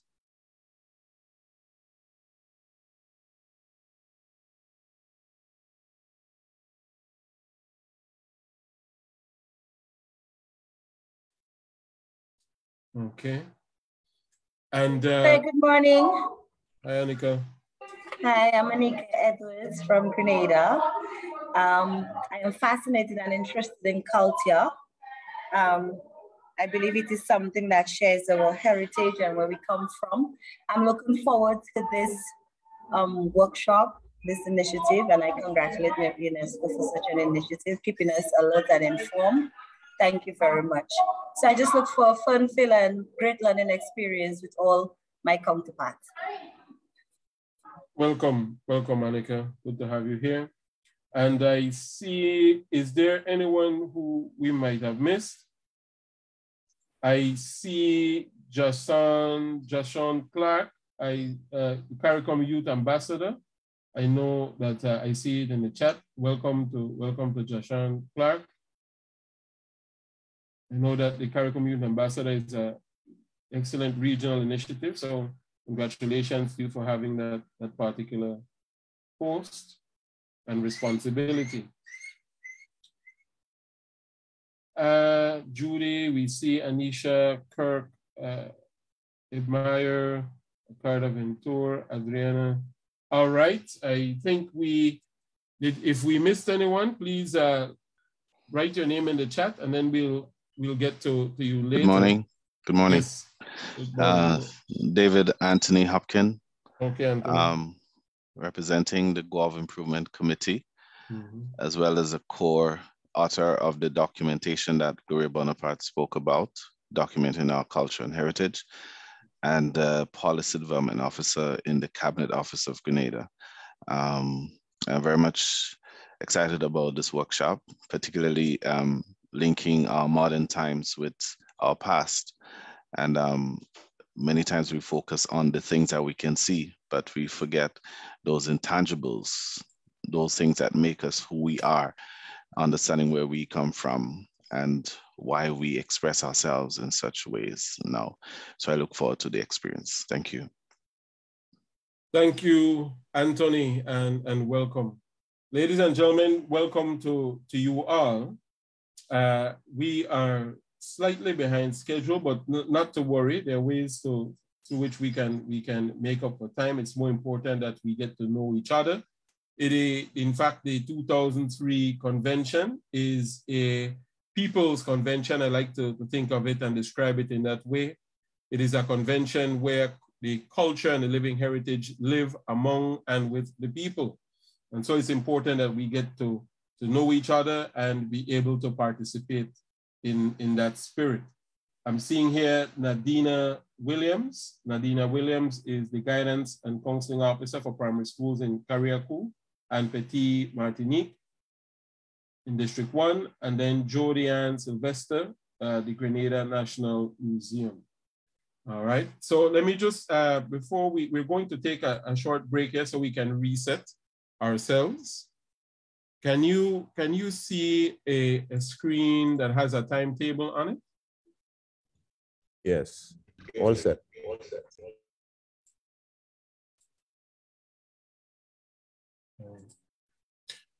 Hi again, everybody. Welcome back.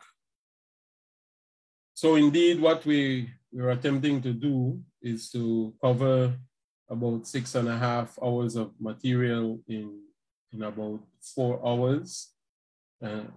So we'll be moving through this process. Ezra will function as the, can you hear me? Oh, yes, sorry, I can see. So Ezra will function as the moderator. So what we'll attempt, the format we agreed on is that as we go through the various units, which I will share with you shortly, we will allocate the final 5 to 7 minutes of each segment for questions, discussions, recommendations. Those can be put in the chat in Zoom, or if you're present at Koyaba, you can write the questions, comments, or recommendations on a piece of paper and pass it off to Ezra. I think there's a third option which I saw work just now, where there's a roving tablet, where if you wish to speak, you may request the tablet, and that will be shared with you. Ezra, because he has eyes on the ground, Ezra will be moderating that, so he will, at any point there is a need to share, he will be bringing it, he'll be pausing and bringing it to my attention so that he might share what is being said, okay? So can you see the PowerPoint which says Introduction to the Workshop on your screen? Margaret, I see you shaking your head. You're the only person okay, thank you, Margaret. Okay, thank you. So if we might proceed then, I will just provide an overview of the workshop itself. This map, this open source map that I found on the internet was as close as I could get to Grenada. But now I have at least an aerial graphic visual of the 3 main islands, and I see you have number of smaller islands there. Carriacou, Petit Martinique, and Grenada, which seems to be the islands which have large residences, no? And I see representation from all 3 as far as I can tell. So welcome to everyone there. So about this workshop, it is the project itself is entitled Proud of My Heritage. This is workshop number 1. It is entitled The Workshop on Implementing the 2003 Convention for the Safeguarding of Intangible Cultural Heritage at the National Level. This workshop is designed for 5 days at 4 hours per day, starting at 8:30 your time and ending at 12:30 your time, just in time for lunch. In between, you'll have 2 15-minute breaks. That is the plan. For those of you at Koyaba, you'll be receiving some snacks and coffee. For those of us in other places, we can go into our kitchens and go grab what's available, no? So Daryl, you owe us some coffee next time around. The modes of delivery. There are 2 primary modes here. We talked about the Zoom, which many of you are already logged on, and we're not having any problems there as yet, or hopefully we don't. Then we have in person, which are at the Koyaba, and then we have a YouTube live stream and a Facebook live stream. Correct me if I'm wrong, Daryl, but is the Facebook live stream going on now, or will it be posted later? No, it's on both on Facebook and on YouTube, live streaming. Beautiful, beautiful. So we're out there in the World Wide Web. So we're out there in the World Wide Web, and persons, we have a system in place where we're monitoring comments and recommendations as they come in from those various sources. So truly a hybrid experience here for us. The timetable of work is as follows. There are 5 days. On day 1, we'll be looking at an introduction to the convention itself, an introduction to the workshop, an overview. Very shortly, we'll be doing the convention itself in Unit 2, and key concepts of the convention. So this is to start our week of discourse and awareness raising. On day 2, we begin to look at the overall concept of implementing the convention, and in units 4, 5, and 6, we look at the question, who can do what in implementing the convention?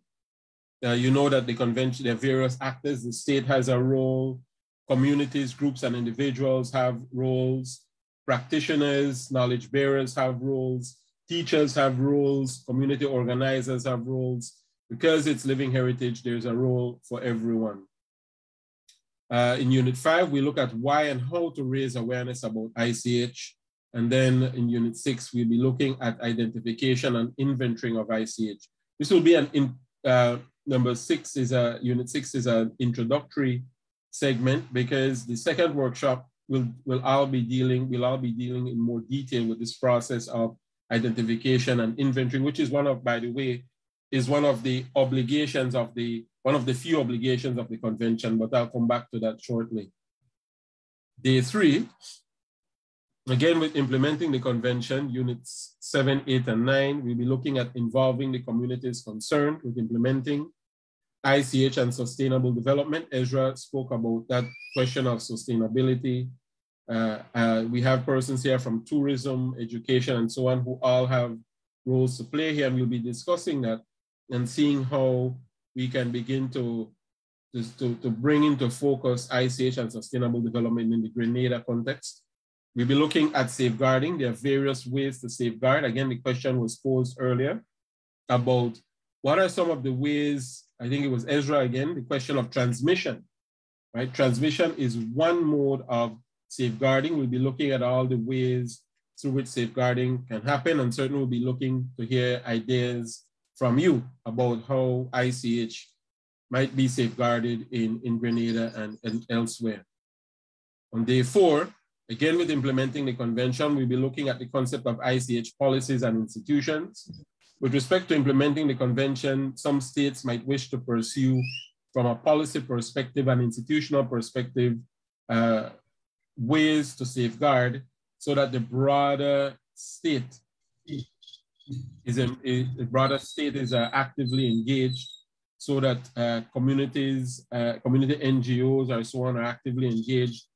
When we say institutions, there's a good example from you right now, from what I could tell, in addition to the tourism and the youth and sports and education and culture, a good institution is always the education system, schools. And so I think you have excellent representation from the number of persons that we've seen here. Unit 11, we look at the concept of nomination. So once the state goes through its process of inventorying and so on, the state might wish to have certain elements, as it's called, elements of its cultural heritage, living cultural heritage, recognized at the international level.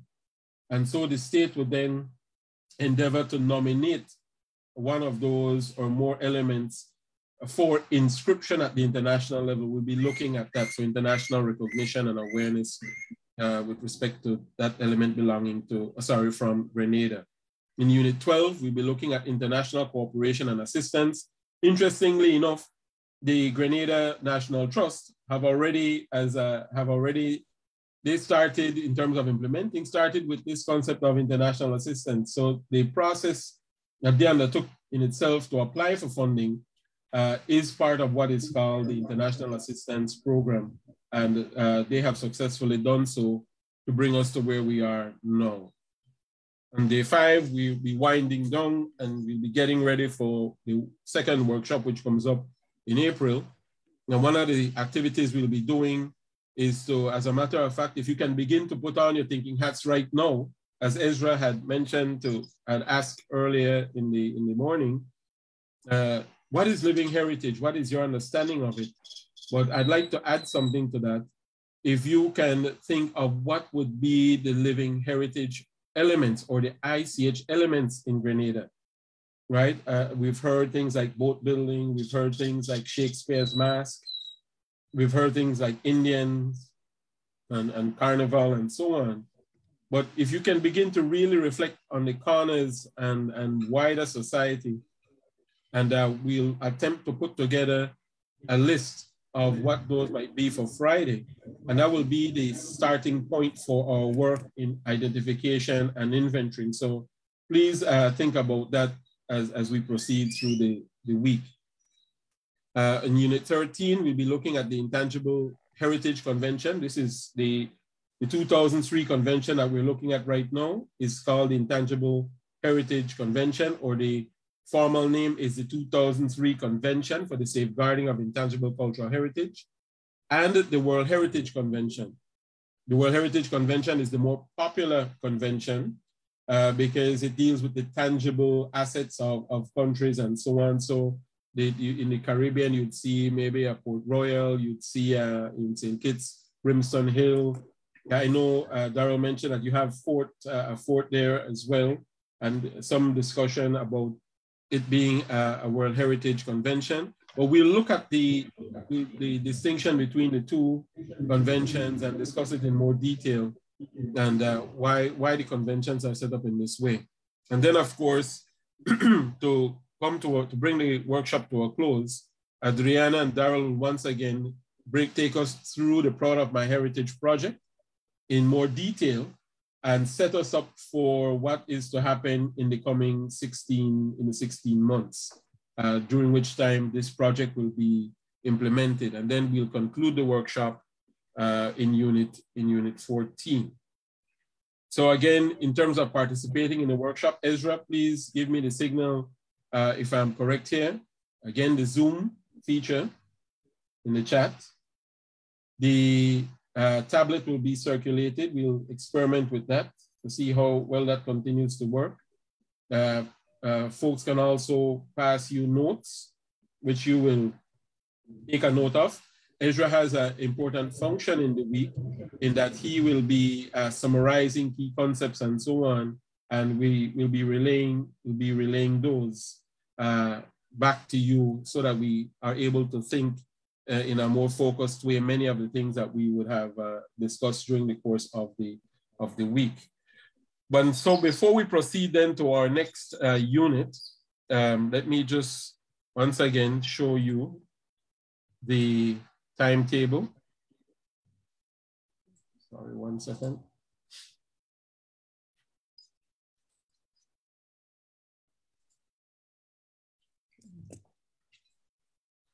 So this is what the units look like. Are you seeing the timetable? Yes. Okay. And so this is what the units look like in terms of the timetable. We've tried to make it very concise. You'll see we go, they're organized in 1 hour blocks. It doesn't necessarily mean that we might use the whole hour, but certainly we can, because we're intending to try and condense the content into these shorter blocks. But certainly one of the things we want to do is for you to remain engaged. So you'll see the Tuesday schedule, units 4, 5, and 6. So each day you have 3 units: Wednesday, 7, 8, and 9, Thursday, 10, 11, 12, and Friday, 13 and 14. Now, if you notice, each day we start off with some activity. So for tomorrow, tomorrow's activity will be a recap of day 1. So I'm looking for a volunteer. If someone would be willing to volunteer just to take some notes of the main points that we'll be covering in the next 2 units, I would appreciate that. And then all you have to do in the morning is just to take us through what were some of the main points from the day's discussions. Now, you will have an assistant. Ezra is the in-house moderator and assistant. And so you'll find that during the course of at the end of each unit, he will interrupt and say, Nigel, we have 5 minutes remaining, and we want to hear from the attendees. And so he would interrupt, and then he will make a few summary points based on what you're putting in the chat or asking in terms of questions or recommendations you're making. So that will also be a way through which you can compile some of the main points. So can I ask for a volunteer for today, please? Any volunteers? Everyone's looking at each other. Well, hey, Nigel? Yes, sir. No. I may have to select, I will select somebody. Okay, okay. I'm gonna put on a teacher hat and select somebody. All right, good. I know you can see the faces who are willing to volunteer. Go around the room and then I'll just, Yeah. I'm gonna come 10 paces and then wherever you can. Excellent. The teacher is moving around the room. No, I'm drawing short straws. 10 paces and that's it. Are you going to include those online? Sorry, Chairman. Everyone's trying to avoid the teacher. Each day, yeah. Well, I'll deputize Marlene for that. Marlene will be the volunteer. Marlene's last name? Yes. We have a volunteer, Nigel. Okay, Marlene, thank you. Based on your definition, Nigel, we have a volunteer. All right. Thank you. Reminds me of school days. Please, teacher, don't call me. Don't call me. Nobody wants the teacher to see them. You have to switch it on. Especially if it's a difficult math problem, no? All right. Thank you then. So we can proceed. Yes. So we getting now to the convention itself. So we'll be looking now in this presentation at the UNESCO and its conventions, and then the Intangible Cultural Heritage Convention itself, purposes of the convention, organs of the convention, 2 lists and a register, which make up the 2003 convention, the operational directives, the ICH fund, the obligations and benefits. Now, this is just a summary of what you already have in terms of the text of the convention. All right. So what I would advise you to do in order to bring yourself into the expert domain yourself, you just make it light reading, You take that text, you print it if you prefer hard copy, or if you prefer reading on your tablets or computer, and you just go through and read the convention itself so you can begin to internalize it. Because even though I will go through it now, it'll probably require some further reading on your part in order to fully understand what is required. And the reason I'm emphasizing that is because this is truly a people's convention. In many ways, the impetus for the state to act with implementing the convention will come from you, the communities, the individuals within the society who are the owners, the knowledge bearers and practitioners of particular ICH. It will come from the NGOs. You will have to actively say to the national leaders that this is something that you would like to pursue and do and to seek their support. And if it's through, there are many ways to do it because, states have different mechanisms. But in terms of this convention, the more familiar you are with it, it'll provide you with one of the paths or one of the ways through which you can work towards safeguarding the convention in Grenada. So in terms of UNESCO and its conventions, there's an intergovernmental organization comprised I'm sorry, I hate to jump in. Someone's microphone is open and I'm catching you twice. Okay. Yeah, could you mute? Yeah. Is it better now, Margaret? Okay, thank you. I muted myself. Yes, thank you. All right, good. All right. So also, Nigel, just let me add that the slides presentation will be circulated by email after. So those of you who don't want to take notes right now, because it's distracting you from listening, you can be assured that you will get the slides later. Yes. at the end of the day. Okay. Yeah, so these will come to you at the end of the day. Thank you, Daryl. So the UNESCO is comprised of it's an intergovernmental organization of 195 member states. And UNESCO itself deals with 5 sectors: education, natural sciences, social sciences, human sciences, culture, communication, and information. There's still feedback, right? No, still no. some. Is it still there now? Oops. I think Janelle, I'm only seeing, could you just mute yourselves, please, just for the time being? And then if you'd like to say something, use the reaction button where you can raise your hand, please. Just as a reminder. I know it's not deliberate, but it's just the feedback that it's causing. All right. And so there are 7 UNESCO conventions in the fields of culture and heritage, and they deal with tangible, intangible, and natural heritage. They deal with the diversity of cultural expressions, and there's one that deals with the issue of copyright, which you know is very important. And the region on a whole is a little bit behind on this area, no? But we won't delve into it much, but just to bring an awareness about it. The 3 related UNESCO conventions on culture and heritage are namely the Convention concerning the protection of world cultural and natural heritage. So for short, they call this the World Heritage Convention. In the region, you would have Port Royal, Brimstone Hill, the Barrier Reef system in Belize, the Convention for the Safeguarding of Intangible Cultural Heritage, which is the convention that we'll be looking at. And then there is the 2005 Convention on the Protection and Promotion of the Diversity of Cultural Expressions. That particular convention is a more recent one, as you can tell, but it's more targeting the creative and cultural industries, no? Related to culture. So you see that UNESCO makes a distinction here. The World Heritage Convention of '72 deals with tangible.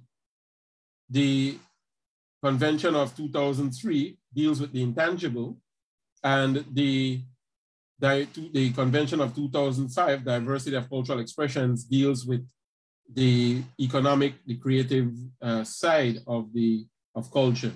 So you see an attempt to specialize and to particularly to safeguard, promote, and to create opportunities across the 3 conventions. So if we were to compare the World Heritage Convention and the Intangible Heritage Convention, World Heritage is tangible, and the 2003 is intangible.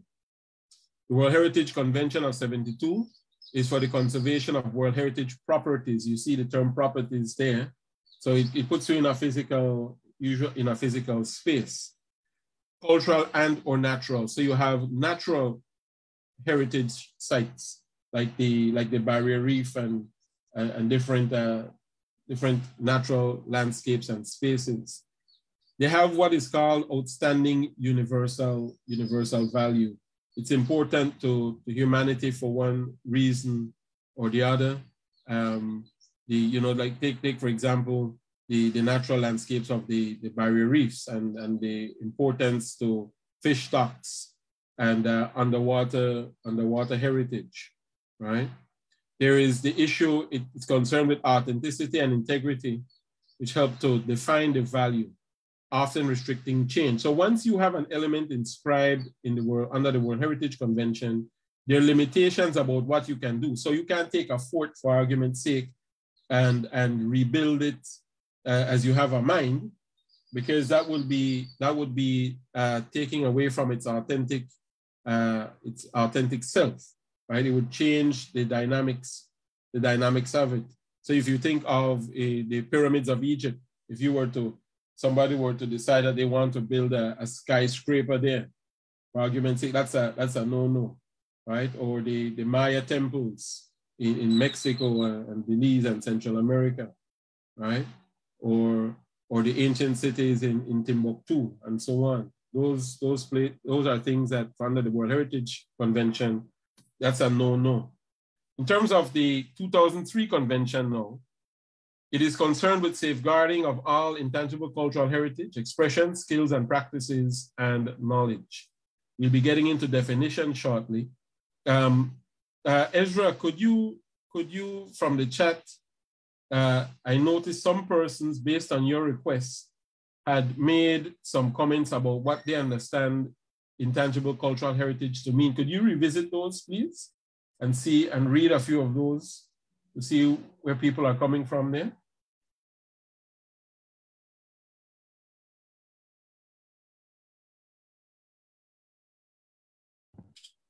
Yeah, I'm going to give you one from the audience first. One of our colleagues that's here live with us says that ICH deals with stories, folklore, cultural expressions such as dance, songs, art, acting. And from the community level, ICH deals with festivals and family norms and customs. So I imagine the family part might be the cuisine and practices in the home. Like, for example, we, when I was a little boy in the home on Fridays, certain nights, we say about 5 or 6 prayers. You know, we just repeat them. I just did it because, you know, it was a practice in the family. So that's when they talk about family norms and customs. We have another one, ICH, spiritual beliefs, religious practices, just mentioned that. Patois language, folklore, tales of Jambi, door openers, Le Garou. By the way, I saw in Montreal in a restaurant, the name, they had a fox, not a wolf, I think Le Garou in French means wolf. But werewolf, there's a werewolf with the word Le Garou, and it's the first time I've seen Le Garou written in real life, the word written. You know, I just used to say it, you know, and hear it, but I saw it in real life written.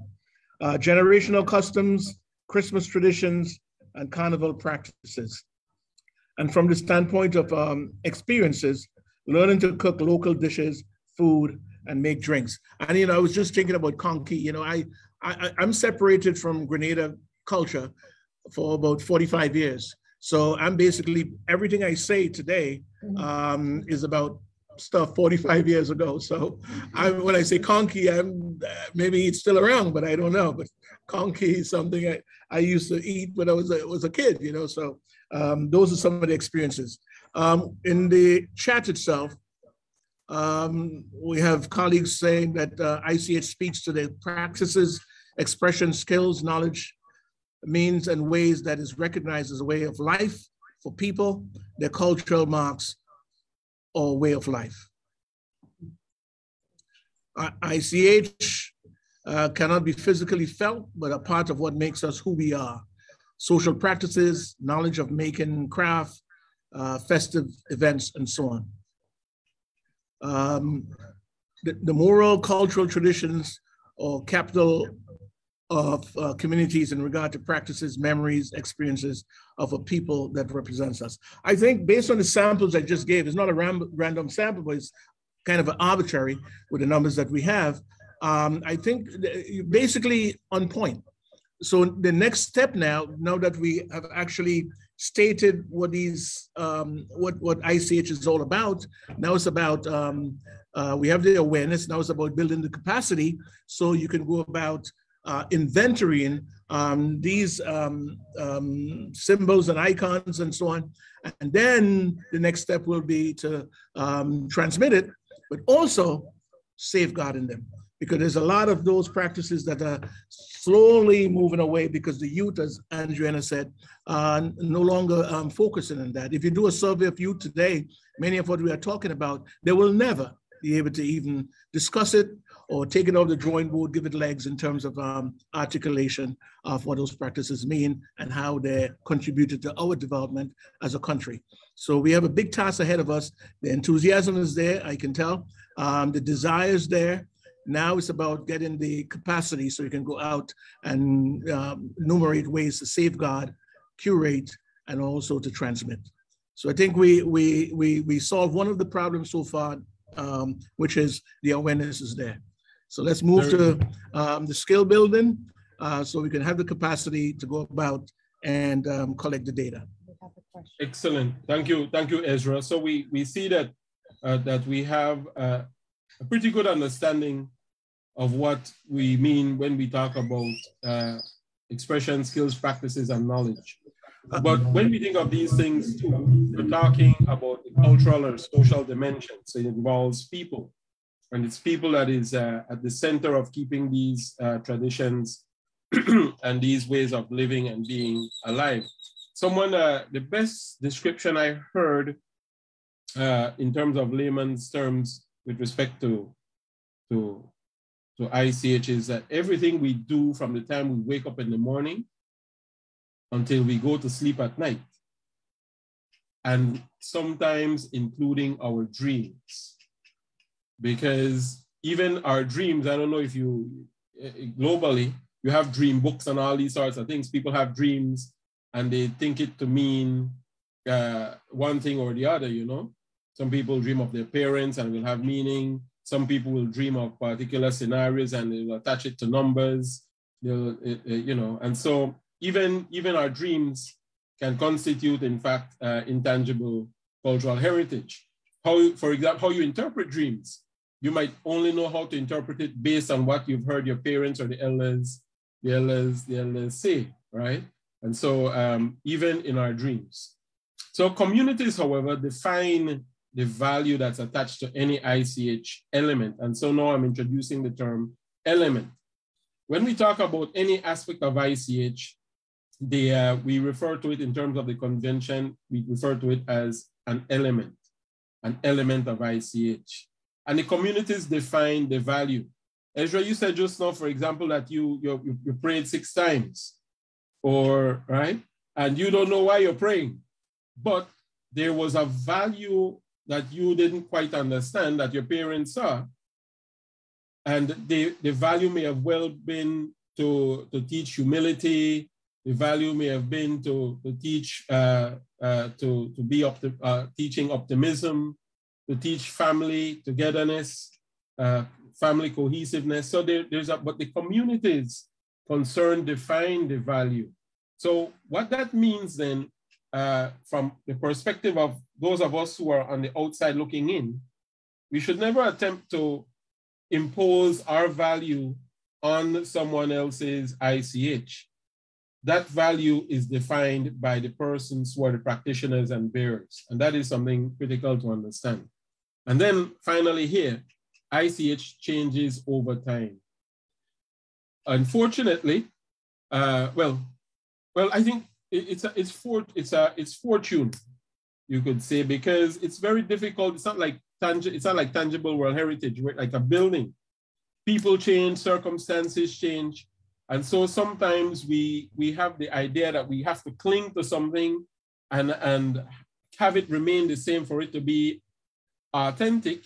But then I use the word authentic mischievously, because within the convention, I think we're getting ahead, we don't use the word authentic either in the convention. It's not a word that is used simply because ICH will change over time. Right? The best story that I've heard too with respect to ICH and it changing, and the why not to use the word authentic is this one. The guy said that, and many have heard it, where one day they were preparing Christmas dinner, and the grandmother is there, and so she's preparing, and she cuts off the wings off the turkey and puts it in the pot, and so the grandchild asks, Mom, why are you cutting off the wing off the turkey? And she says, I don't know. I used to see Grandma do it. And so it turns to Grandma, why do you cut off the wing off the turkey? He says, well, that's because in those days the pot was too small, right? So they thought that it was some cooking technique, but it was just a matter of the pot being small. And so now you have a bigger pot and you're still cutting off the wing, but not understanding why, right? So ICH will change over time. And the more immersed in it, the better you'll be able to understand why these changes occur. And sometimes for things to survive, you have to, talking about transmission, you have to let it go, meaning be willing to share it.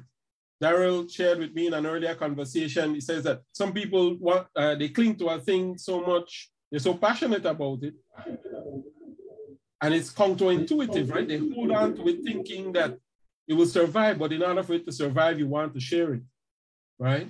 And that's another key concept there. So in terms of comparing the diversity of cultural expressions, convention, and ICH, diversity deals with cultural activities, goods, and services, cultural expressions, which are often new, and individual creation. So that's creativity. It focuses on cultural industries, dissemination, and development.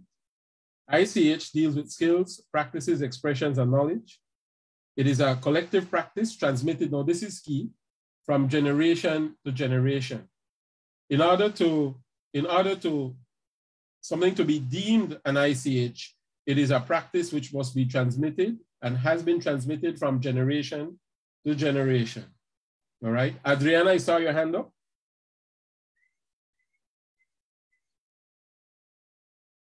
Right. We also want, it also focuses on safeguarding practice and the transmission of ICH, which is something we'll be looking at later on. So that's just the distinction between the ICH Convention and the diversity of cultural expression and the World Heritage Convention. So this is what the text of the convention looks like. You have this document again. These are the key headings. There's a preamble. There's Article 1, which deals with the purposes of the convention. Article 2, which deals with definitions. Articles 4 to 10, dealing with the organs of the convention, meaning the various bodies that operate within the convention. Articles 11 to 15 deals with safeguarding at the national level. Article 16 deals with lists and register. 16 to 18. Articles 19 to 24 deals with international cooperation and assistance. Articles 25 to 28 deals with the ICH fund, from which the funding came for this particular project. Articles 29 and 30 deals with reporting. And by the way, Grenada has already completed its first periodic report. Just, was it last year, Daryl? So Grenada is already well on its way in terms of. Yes. All right. So what's interesting about the Grenada experience here, Daryl, since you said that, is that Grenada didn't start with the implementation at the top in terms of the convention and its parts. Grenada started with the reporting. But an interesting feature of the reporting is that Grenada was able to set certain targets within that report as the things they'd be seeking to achieve in time for the next reporting cycle. And so this is an important step that you're taking today. And then, of course, Articles 32 and 33 deal with the issue of ratification. If I remember correctly, Grenada ratified in 2009. They ratified the Convention for the Safeguarding of Intangible Heritage. It is one of the most popular conventions around the world. Many states have come on because it is such an important step toward the safeguarding of intangible cultural heritage nationally, locally, and internationally.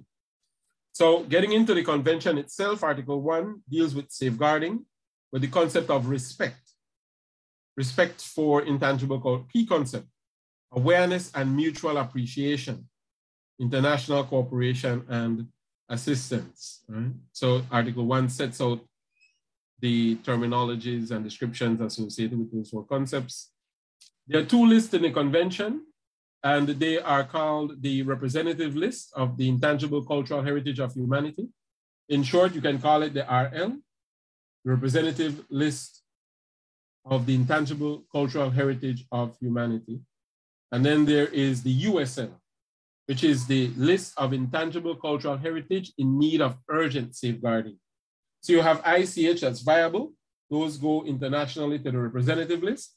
And then you have those that are endangered. Use the term endangered. Those go to the, under Article 17, to the USL, the urgent safeguarding list. So to give you some examples, in 2018, is it 2018? Was it 2018? It feels like more recently. But yeah, Jamaica's reggae music of Jamaica was inscribed onto the representative list, right? And the interesting thing about reggae is that reggae, while it originated in Jamaica, it is also universal. So it's one of those ICH where you can go anywhere in the world and you'll hear people singing the Bob Marley emancipation song, no? A redemption song, right? And reggae is performed in multiple languages around the world. So here you can see how an ICH at the national level also has some global influence.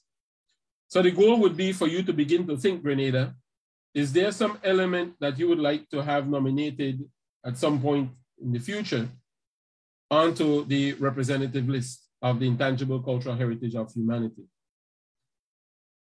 Here is an element that was inscribed on the urgent safeguarding list. This is Carolinian wayfinding and canoe making in Micronesia.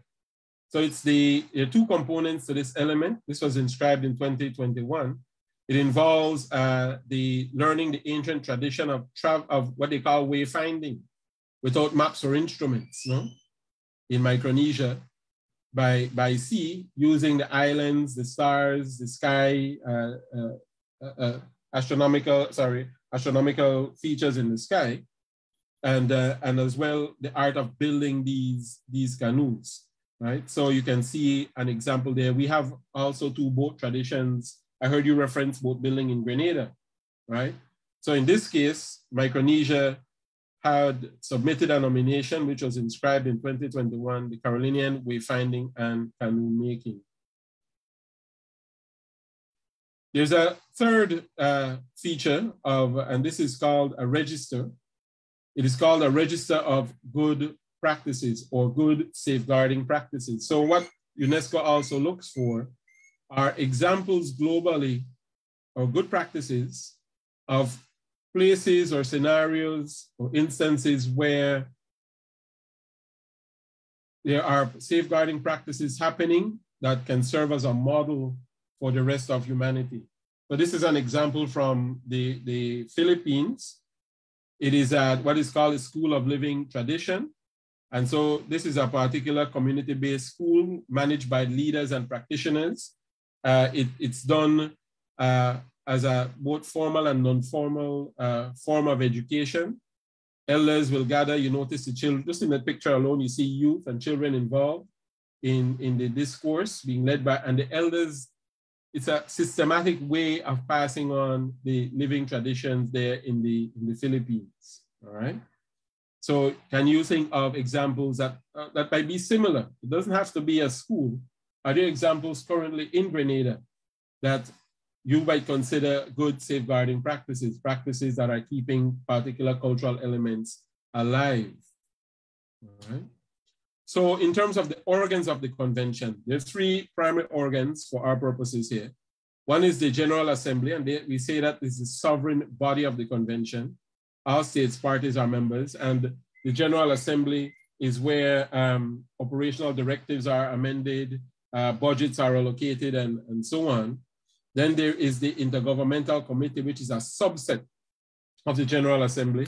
The Intergovernmental meeting will elect 24 states. There are 24 states representing the 5 regions across the world in which UNESCO has designated states. So we're in the Latin American and Caribbean grouping.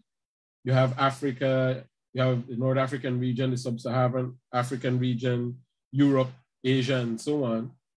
And there are 24 countries representing those regions who are involved in what is called the Intergovernmental Committee. And any inscriptions, for argument's sake, to the urgent safeguarding list or the representative list or the register of good safe practices will go as recommendations to the Intergovernmental Committee, who will then vote to inscribe an element at the international level.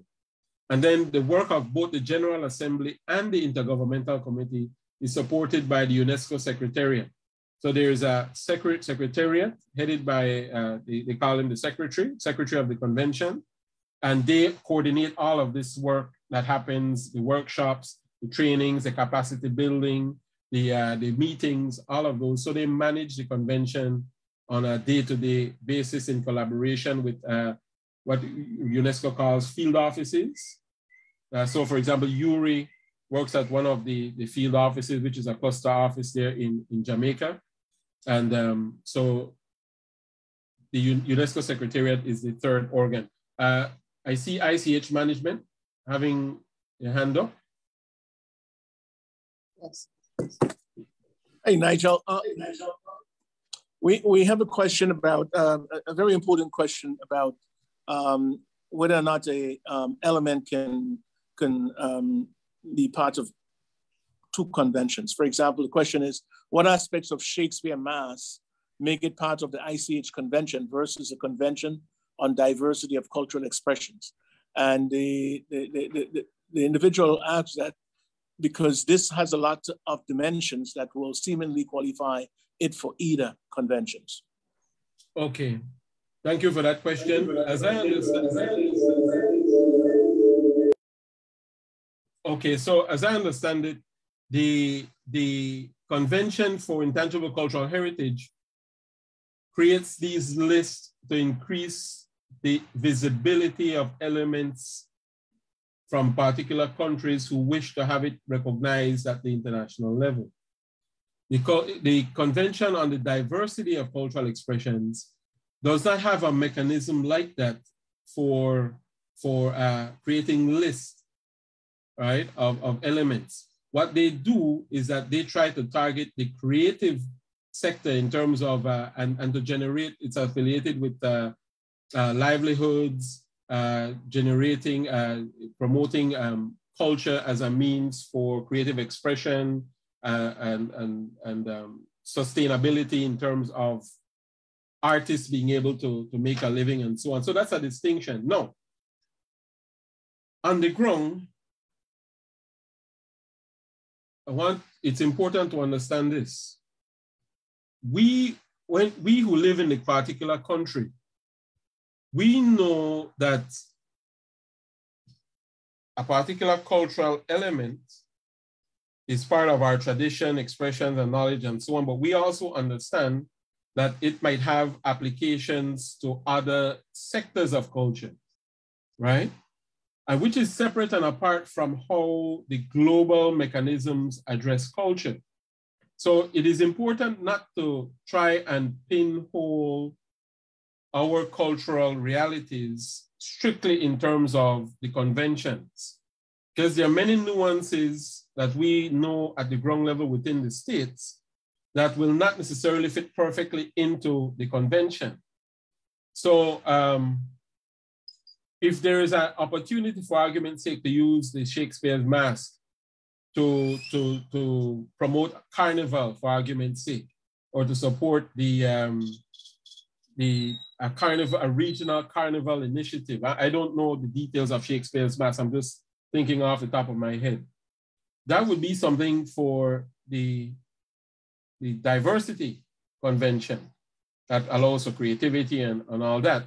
But in terms of the 2003 convention, we're talking about safeguarding, right? One of the conflicts that tends to come up, we were dealing strictly with safeguarding, I think. One of the things that tends to come up as states, and we have persons from tourism here, one of the things that tends to come up is that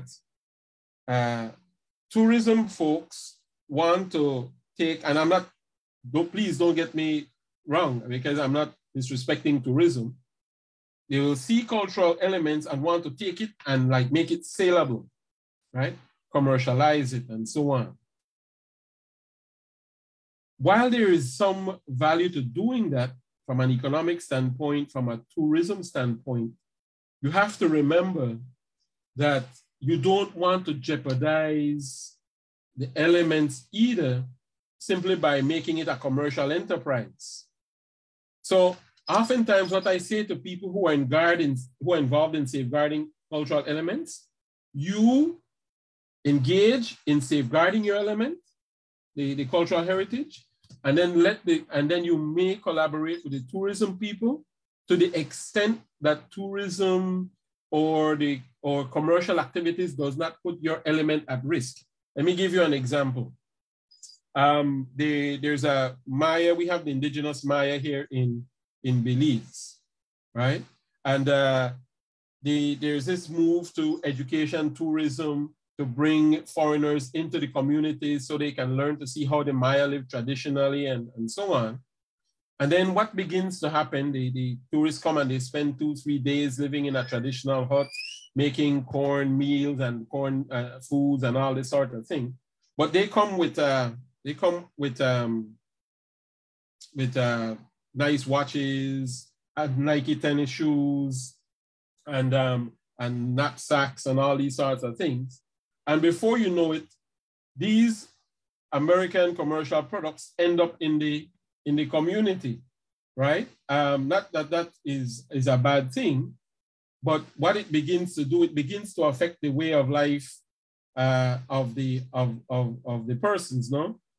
So whereby before they begin to change the thinking from a traditional way of living to a more Western, and again, people are free to do that if they want, but you have external cultural influence heavily influencing the indigenous community, and then that begins to affect how they view their own life. They even begin to, some people even say that begin to undervalue their own way of living, no? And that is something to be conscious of. So the short of it is, if you are safeguarding, you safeguard. If you are going, and you have to be cautious that if you get into the domain of commercializing, you don't want to over-commercialize to the extent that it puts the element at risk of this of becoming something that it's not, right? Yeah, yes, Ezra.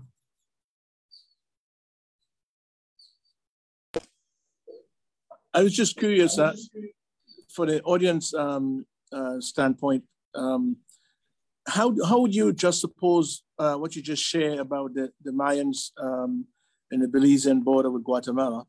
How you juxtapose that with, let's say, reggae music? Because one of the reasons why I think reggae music is the way it is, even though it's very commercial, along with the music, you have a lifestyle. You know, the Natty Dread hairstyle, and everybody wants to emulate that. The belts, the ice green and gold colors, and all of that. Would that be a version of when you say the balance is not striked, that is, it's over commercialized, or it's a sort of a continuation or celebration of that aspect of Jamaican heritage? Well, not all elements have the same characteristics, right? Oh. So that's also something important to remember. So, and something like Jamaica, like reggae and so on, it allows for creative expression, no? Right? And so this is what I was getting at earlier. While reggae itself of Jamaica is inscribed, it also overlaps into the creative sector. Right. So back to your question, Ezra, the question of reggae. So each element, they have their own characteristics. And so the best way to picture reggae is that the culture and the essence of it is so strong that it radiates outward, no? So it's a thing where people try to, just like you said, mimic and so on, what's happening internally. And so it doesn't affect per se what happened in the essence of it, right? So that's something that can expand outward continuously.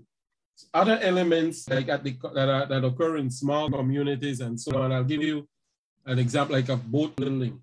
I remember being in a village where I went down to the seaside, and this old man is there cleaning his fish, and I was deliberately looking for boat builders on the coast, and so I asked him. I said, "Do you have a wooden boat?" He says, "No, I don't make them anymore." He said, "Why?" He said, "Because well, everyone is using fiberglass now. It's cheaper to buy one that lasts longer, right?" And so you can see there, that's the opposite scenario. We're at that very small level, that very community-based level. An external thing like fiberglass and so on has put the actual art of boat building at risk, right? And he says, well, an additional advantage for me is that with the fiberglass, it's lighter. I can paddle further, and I don't need an additional man to help me pull up the dory, right? So you can see the opposite is happening there. So all of the elements will have their own characteristics, no? So looking now on the slide and the question of operational directives. So you have the text of the convention, the articles, and then you have the operational directives. So these are guides that help with the implementation of the convention. Those of you who will be working with the technical aspects will become more and more familiar with this. Those are the regulations and procedures for inscriptions to the list and register and accessing the fund, as well as reporting obligations. So the state is obligated to report on its steps and so on. The operational directives give you the parameters for doing that. It is prepared by the committee and approved by the General Assembly. We talked about the two organs. So the first set was approved in 2008. It was amended and enlarged in 2012 and 2014. So as the convention progresses and it is being implemented and so on, there are discussions that happen with different aspects of it, and they amend the operational directives to accommodate the concerns that are raised. But the more you become involved with it at the international level, the more you'll be familiar with some of the changes that occur from one period to the next. Oh no. Okay. So Articles 25 and 28 deal with the funds itself. It mainly supports safeguarding, inventory making, and capacity building. But there's some other, it does accommodate other types of safeguarding initiatives. The fund might also, for argument's sake, support you wanting to prepare a nomination file for inscription at the international level, which is also a safeguarding initiative. States parties contribute to the fund. That's how it gets its money. Some states make additional contributions. So the Japanese, the Chinese, the Dutch, the Belgians, they all over the years make different contributions. State parties may also request financial assistance singly or jointly. So maybe one of these days, Grenada might want to, after having done its inventory, you might realize that, that there's a similar element in one of the other islands in the region. You might want to submit a joint application for funding with that territory. The fund, the reviewers of the application they look more favorably on these joint applications because it shows international and regional cooperation, right? And that they interpret that to mean that there is viability and action with respect to particular ICH elements. And you will note there that there are few requests for assistance that have been received so far, right? And you are one of the states that has access that fund. So congratulations on that, right? What are the obligations of state parties in the convention?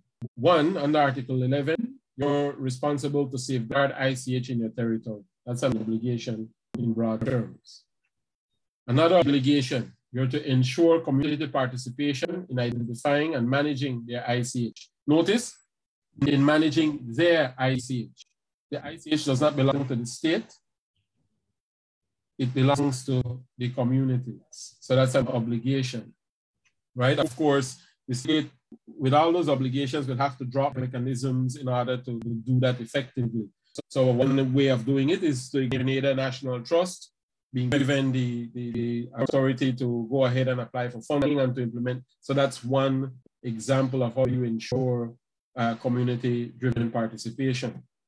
The state is also obligated to draw up inventories of ICH in their territory. So when we go into the second workshop, we'll be looking at this idea of drawing up inventories under Article 12.1. If you ever decide to nominate one of your elements to the international level, to any of the lists, the representative list, the urgent safeguarding list, or the register of good practices, you will have to have an inventory in place. Without it, the application would not be approved. So you need to have a national inventory in place. One of your obligations is to contribute to the fund and to report to the committee. Okay. So what are the benefits of implementing the convention? Well, ensuring the well-being of communities. Communities, it triggers and animates communities to know that their culture is being respected and that there's a desire to have it safeguarded at the local and national level. It builds respect and understanding between communities. Because so many times we see in our societies, we see things happening, we don't understand why it happens. And once we begin to engage it, all of a sudden, we develop a new appreciation for it. No?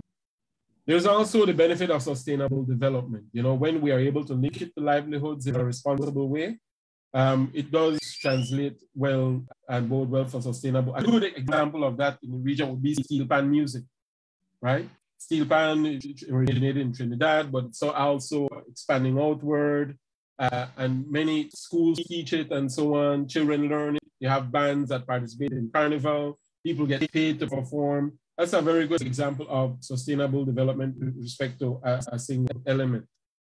There is, of course, the enhancement of cultural diversity and human creativity, which comes from implementing the convention. Human creativity comes forth once you are able to animate societies and communities. No? At the international, in terms of international cooperation assistance, one of the benefits is that there is the ability to share expertise and information internationally, to share safeguarding practices, to access assistance from the fund, to nominate elements and safeguarding projects, to participate in the organs of the convention. One of the things that the state will be encouraged to do is to send representatives to the General Assembly, to have your ambassador or your culture expert or your minister, whoever is the focal point, attend these meetings so that you become a part of the decision making. Because you see those 24 states that I referred to earlier at the intergovernmental level, you can become one of those states that is elected into that 24, and you get to make decisions about the convention. And that gives you some power at the international level, right? And of course, to cooperate regionally and internationally on shared heritage, right? One of the popular meetings that people try to attend will be the end of year meeting in December. That's the Intergovernmental Committee meeting. That's where the elements are discussed and described and so on. And something that I would suggest strongly at this point that the state begins to look at and to take advantage of, because UNESCO does cover the cost of at least one person traveling, at least from developing states. The UNESCO does cover costs if you're able to apply in time for support to attend that meeting. No? So it's important to have the state represent and at the international level. All right. And then in conclusion, then, the convention aims at safeguarding ICH within and by communities in the context of sustainable development and mutual respect. It aims at fully involving communities in any actions concerning their ICH and to empower communities. And it aims at enhancing cultural diversity, human creativity, mutual understanding, and international cooperation. Okay? And then the convention, as a recap, is run by the Intergovernmental Committee, controlled by the General Assembly, both of which are assisted by the UNESCO Secretariat. So the Ministry of Culture, the Grenada National Trust will already have some experience with dealing with the UNESCO Secretariat. And then to expand your role internationally, participating at the Intergovernmental Committee level and in the General Assembly. So you become a world player in this convention. The convention has operational directives, a fund, 2 lists, and a register of good practices. So you know the operational directives are the procedures for implementing the convention, the fund through which international assistance and even technical assistance can be provided to Grenada. The 2 lists, which is the representative list and the urgent safeguarding list, and the register of good practices. The convention, upon ratification, imposes some obligations on the state parties. There are very few, and we look at that in the next unit. And then the implementation brings benefits for state parties, the communities concerned, and their stakeholders. The best way to measure your success with Grenada, of how well you implement this convention, is if you see your communities actively engaged in safeguarding. That will tell you if you have succeeded and are successfully implementing the convention. That's one of the best ways to gauge the success of implementing. No? All right, so this brings us to, how are we with time, Ezra? Well, this is about break time, but before we break, I raise my hand because I think at this juncture, I'd like the participants to get some feedback from you on the role of public policy in this whole process. Because if you take fishing, subsistence fishing. Ezra?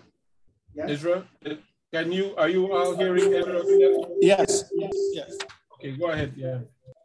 Yeah, we had a point for a break, but I just wanted to pause so the participants can get your feedback on the following, on the role of public policy in this process. If you take subsistence fishing, for example, you will find that we have a depletion of a lot of the fishes. If you go fishing now, you would not find a lot of fish. And there's a reason for that, because when you folks throw a fish pot, and they're doing their fishing with their nets, they're catching everything, all the baby fishes and fishes that barely mature to lay the eggs and all that. So after a while, we have nothing. And the only way you can get compliance to stop doing that is through some body that has enforcement capability, and that's only, let's say, typically the government. So I just wanted to give some feedback on the role of public policy in terms of enforcement, so that ICH could be alive and thriving, like fishing. Well, one of the first observations I'd want to make is that it's important for the state to go through its community actors to conduct an assessment of what constitutes its ICH and the state of its ICH. Once you're able to do that, then it puts you in a position to be able to begin to think about policy. Because when you're going through the documentation, the inventorying exercise, one of the things you'll be looking at is the viability of the element, meaning how well is it surviving? How well will it survive into the future, right? And once you are able to, and are there any risks or threats to the element? Those will be parts of what you'll be doing. And so when you make that assessment, it will tell you at the community level, it will tell you at the NGO level, it will tell you at the state level what policies you might need to pursue in order to safeguard the particular element. Now, you were referring to fishing. Fishing in itself is not is an economic activity and so on, but what you'd want to do is to examine what about the fishing constitutes intangible cultural heritage. Is there a particular style or way through which fishing is done? Are there particular traditions and rituals that go with it, that sort of thing. And this is a good example, listening to you, Ezra, this is also a good example of where some elements overlap into other domains. No? But whether you address it from the cultural domain or you address it in terms of your, what you'd call it, your marine life or natural heritage domains, one of the things to always come back to are what are the cultural elements, the living heritage elements contained within whatever you're trying to do from a policy standpoint.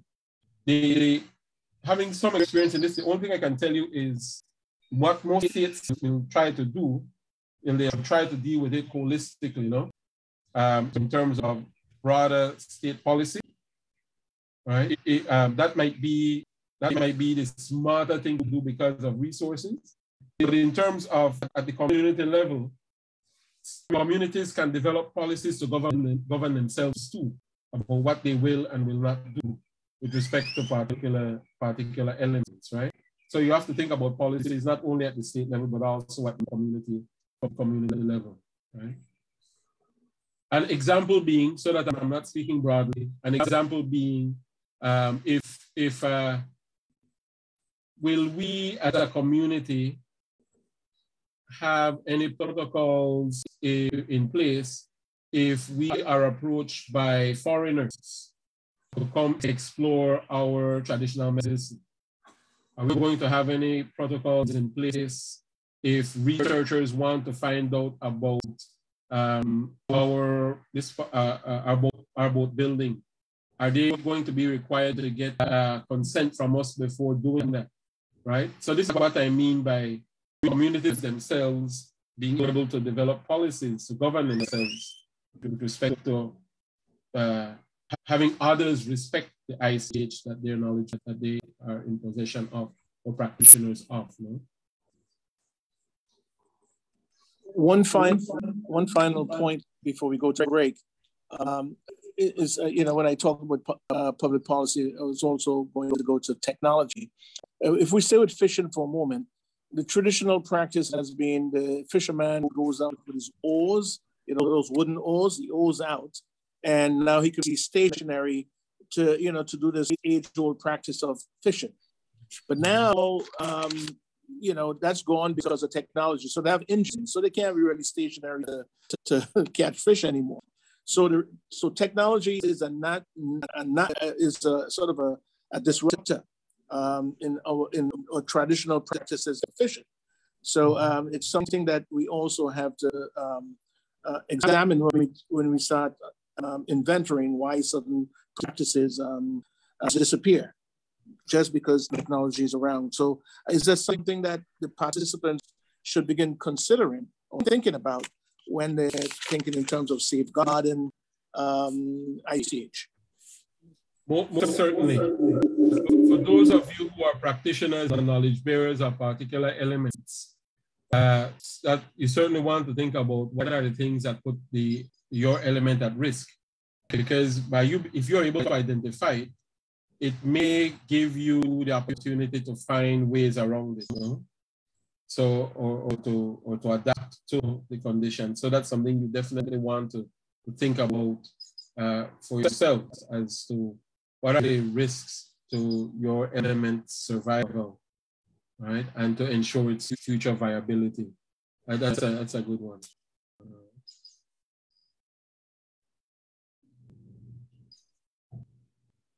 Are there any further comments or questions from the participants?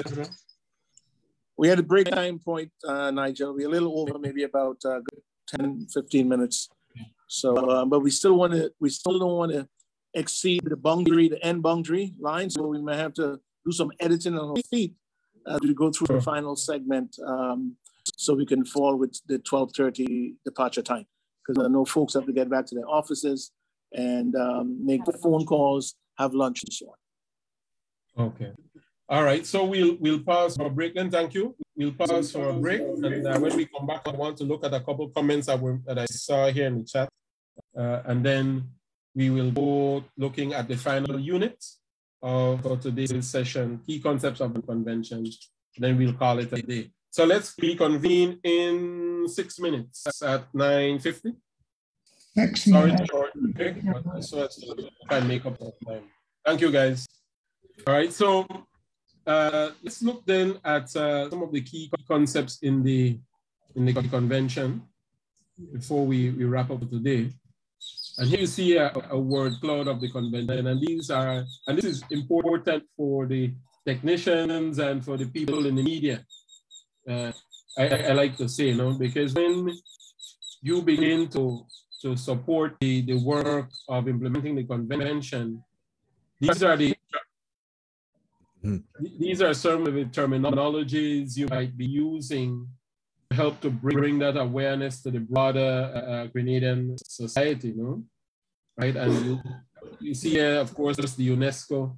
A lot of people, when they hear UNESCO, they say UNICEF, they say UNDP, they say all other sorts of UN, but this is a specific agency responsible for education, one of the UN agencies, education, science, and culture. Communities, it's going to be a constant term. It's a community-centered convention. And when we talk about convention, we're talking about an agreement or an international treaty. And it just so happens that this particular convention deals with safeguarding intangible cultural heritage. We talk about heritage as a whole. We talk about state parties.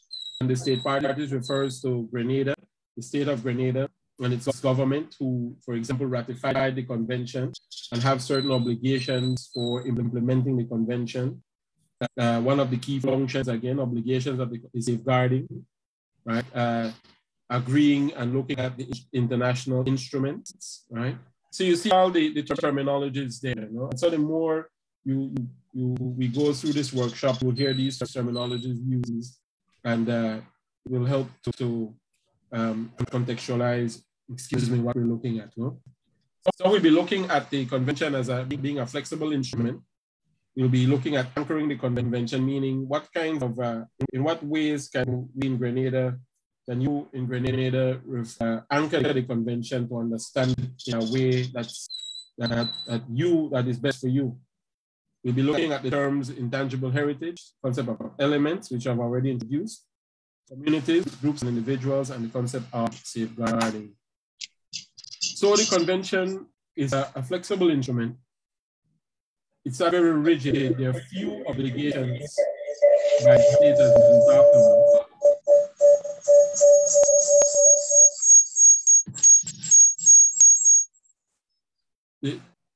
There are few obligations by the state. There are few definitions. Some definitions are open. And we'll see what we mean by that shortly. The convention contains a list of classifications which are non-exhaustive. They use the term in the convention domains of ICH, and they use the term safeguarding measures, but they're not exhaustive because what we've found is that some states outside of the convention have their own ways of classifying the elements. Once they do the inventorying exercise, they have their own ways of classifying the elements. The only thing I would say in this regard is if you're going to submit an element to the international level, then you're required to use one of the domains inside the convention. But that's not a very complex thing to do. So I'll give you a good example, one of the common ones. Some countries designate the language itself as an ICH element, right? The patois, I heard a couple colleagues in the room mention the patois or other variations of languages that are spoken in the region or that might be spoken in Grenada. And so they classify that by itself.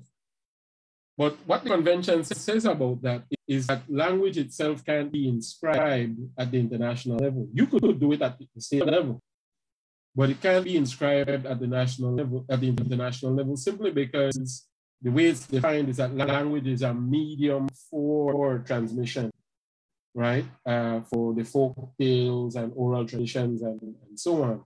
So what you would inscribe instead would be the folk tales and oral traditions, and not the language, because the language is just the medium for transmission in the context of the convention. But what some states will do is that they'll classify language as an element by itself because they want to raise the profile of the language at the national level.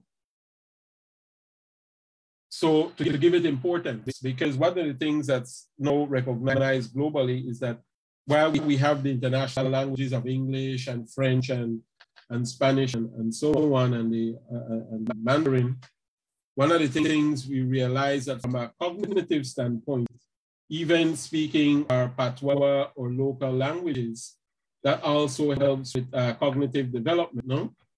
So if you are able to speak the local language, you're able to speak English and other languages, you actually helps your cognitive development and becoming bilingual and multilingual. And it helps with your understanding of the world in general, no?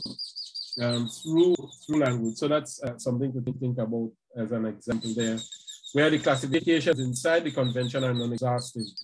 And there is no official glossary, all right, attached to this convention. So here you see how other states anchor the convention in the various languages, right? You see the Kiswahili language there for translating the term intangible cultural heritage. All right. You see the Vietnamese reference. I'm not going to attempt to pronounce these, by the way. You see the Bulgarian reference, Japanese reference. Anybody here could help? Anyone familiar with these languages? Okay.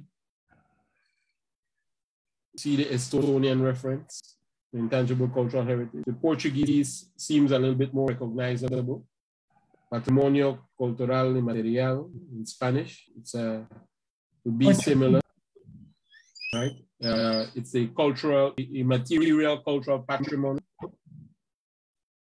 Is there, the question for you would be in Grenada, is there some other way in which you describe intangible cultural heritage? Did you, for example, or do you, for example, you use the term intangible cultural heritage prior to today, for argument's sake? Is that a concept that you would have used prior? And feel free to someone to raise their hand and to comment if you have anything to say on that question. And if not, what did you use? How did you describe ICH?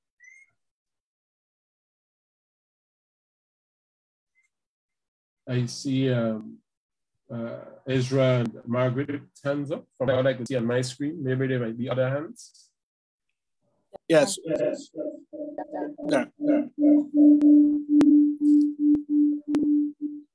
Donald,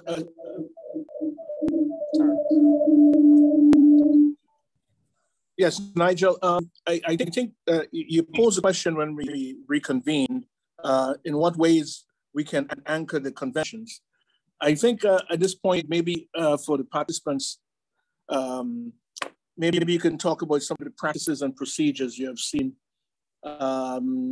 towards that effort. Because when you have a practice, you know, these repeated activities that really cement folks' familiarity with a technique for seed garden, I think that we will have to get there. So do you have any share for what other places have used in terms of practices to safeguard their ICH and some of their procedures? In terms of what we're looking at right now, Ezra, we're looking at it from a linguistic standpoint. No, I know an alternate reference. So, and I am primarily, I do speak a form of patois here in Belize. We speak some Spanish, and in English, the alternative. Even the convention has moved toward just referencing in the English language, referencing the ICH as living heritage. So that's another way through which it's referenced now at the international level. And this is a recent development as a result of states going through the implementation. So another way that the English-speaking world describes it is living heritage. In Spanish, it would be similar to the Portuguese reference here. And then in patois, I'm trying to recall, we just use the word culture loosely, you know, culture, just as we all use, might use it, but I can't assume that you do the same in Grenada, no? Right? Because you do have nuances from society to society. So I'm just asking the question, what would be the similar reference in Grenada? Is this living heritage an acceptable way of referring to it in terms of you anchoring it, the convention, or is there some other way that people understand it? No, it might be in more words than that is here, no? Daryl, you wanted to say something, and Margaret wanted to say something. No, I was just going to say in Grenada, once you say to a Grenadian, that is we culture. The conversation finished. They understand exactly what you mean. We culture. All right, right. It gives us a certain emphasis, right? It has a certain connotations. Am I right? Good. Yeah. Good. We culture. All right. Margaret, you wanted to share? I had actually tapped it by mistake. I apologize. Okay. Okay. Were there any other hands up? Gloria, you see your hand up? Right, I just wanted to raise a concern. Some persons feel that they want to preserve the culture to the extent that they don't want to give out information. So they are preserving meant that it stays with them. So I had contacted someone to have an interview about Tivoli drummers, for example. And I mean, he was adamant that if I wanted this information, I have to pay. So we have to really find a way to educate the population that people are going to be asking those questions. And the reason why we're asking is to preserve these intangible parts of our culture. And you don't need to hold on to it to the extent that nobody must ask you. And if they want the information, you need to pay for it. Just making that comment here. Thank you, Gloria. Can I jump in here? And it's to tag on to what Ms. Bonaparte was just bringing to our attention. And that is really to echo what she's saying. One of the things that I've been kind of chomping at a bit, and hopefully it comes up later, if not now, I call it community fatigue, particularly here on Carriacou. And I think Carriacouans here will agree with me that we've had so many projects loving on Carriacou, it's about to choke us to death. So it's to the point now where some of it is just people being tired of answering questions and seeing it go nowhere. And they've said that to me unedited. Honestly, that's how they feel. And I have to respect and understand and to some degree agree with them. When I was told how many times they've told their story, only for the story not to be retold. And that brings perhaps a question for the Grenada National Trust about where is the repository going to be? That's the question that the community continues to ask. Well, where is all this going? How do, I don't have the technical skill to do all that stuff. So those are some of the knee-jerk responses that I'm anticipating. And I would love to hear more from people with more experience about how to overcome that as an objection. Right. Well, I really want to answer that one. In my opening remarks, I kept reminding people that this is your project, it's not ours, the National Trust. And what we don't want, while we are here to facilitate, we don't want all this information to end up in a filing cabinet in the National Trust office and nobody using it. So part of the project is for you to say, and we do this collectively, how this information will be shared, what platform. It has to be used for education mainly. Sometimes you want to recover costs. You want to think that you could collect information and commercialize it, have some kind of subscription or selling book or whatever. But the thing is, if you want to educate everybody, which is the primary concern that the trust has, you don't want price or money to be a barrier either. So you have to collect the information, share it, and find a way to share it that people can access it without the cost becoming a barrier, which is why it's very good for us to have donors like UNESCO who will cover some of the costs at least of gathering all this data. And that is why also we have a limited budget and we are trying to work as we go through this workshop, how to share out whatever resources we have.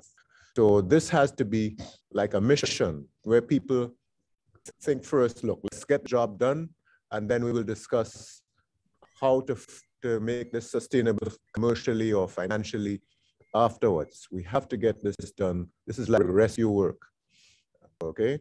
There are resources there that can be shared, but this is not the priority. This is not a commercial activity. Yeah, if I could just say something, we'll go to test for a minute. I just wanted to say something there to follow up on Daryl and Margaret's comments. One of the things to think about, there's that's the thing about financial, that's something you will have to negotiate how to deal with that. But probably awareness raising is an important way. But another thing to think about is that there are also ethical considerations when doing this kind of work. And I can tell you from experience that I can understand fully what you're saying, that communities get frustrated. One of the practices that I've seen develop in some countries, if you go into the communities to do inventory, and you say that you're going to make a documentary about, let's say you're going to make a documentary about drumming. You don't just go to the community, and Gloria, I'm not talking about this is you, I'm just giving you a scenario. You don't go to the community and say we're going to make a documentary, we want the information. Then the documentary airs in the International Film Festival in Jamaica, and community have no idea that happened. So what you want to do, if you're going to do this sort of thing, you actually go back to the communities with an edited version for them to look at and to critique. I remember having first-hand experience. Sometimes you can misrepresent the very thing you did the work on, the documentation work on. I remember we spent a few months working in a particular community, prepared, did all the documentation, the inventory work, inventoried the element, and then we said, okay, one of the outputs is also a mini documentary that we'll show at the festival. And when we took back to the community to look at, the community will say, no, that's not correct how that is represented. This is the correct representation of what you have there. And so that feedback was important, because if we had gone ahead and aired the thing without taking it back to them for them to see, we would have had some serious backlash, no? So sometimes it can be slow and tedious, but if this is what you intend to do, you have to follow certain guidelines. If you're going to engage the community, they must be involved in the development of the project. They have to be involved in the finalizing whatever it is that is being produced. And they have to give you the final say, right? Because it's really their ICH, no? And so to the point where it becomes we culture, no? That you want to work it toward that collective, where everybody feels pride about our drummers, about our Shakespeare mask, about our boat building, and so on. No? So that's certainly one of the ethical considerations, always going back, circling right back to the community with whatever outputs are produced so that they can see it, appreciate it. No? And there's a role for the media there too, right? The people want to see themselves on the news. People want to see themselves in documentaries. Picture it, you know, one of the goals is for you to produce materials for schools. Imagine the kid goes home at night and Granny, I'm just using my part one. Granny, look here, look what teacher give us. And they open the book and they scroll, and Granny, see you're in the book, right? That is the sort of personal touch you want with the implementing this convention. People want to see their grandmothers and their father drummers and their father the fisherman and so on. And that is what will give you the success that you need, no? So in terms of anchoring the convention, that may become your catch line, we culture. Who knows how you decide to pursue this, no? Right, Tesfa, could we hear from you, please? Yes, I just point. In my capacity, for example, as a researcher and somebody who is interested in these things from a sort of academic point of view, that I think that's an important link between communities and the sort of project that is being undertaken through the National Trust, is that one of the things that researchers have and that academics have is that understanding of ethics and so on that are built into the process when we undertake research. And so I think it's important to have that sort of voluntary commitment and to partner with people who can write these things, people who understand what's at stake, for example, when we enter into communities, and that they're building these linkages between the work that's being undertaken through this facilitation, but also that they're also tasked with systematizing, archiving information. There's an important, we say we don't want this information to end up in a file cabinet somewhere, but archiving is also an important aspect of how information is transmitted, right, and passed on. So obviously there are different elements to how we want to approach this as well. And to speak to the point of people not wanting to let go of their cultures, let go of the information. There are some religious practices, for example, that are secret, that belong to the realm of the secret, right? That belong to that people just would not want to tell you, that is passed on through oral traditions. Another thing that is very much an intervention in a society like Grenada, for example, where we identify ourselves as a Christian society, is that traditional practices like jab jab, for example, are identified as devil masks in some quarters.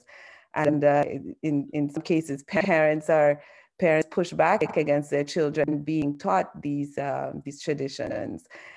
Just recently in Sautez, there was a little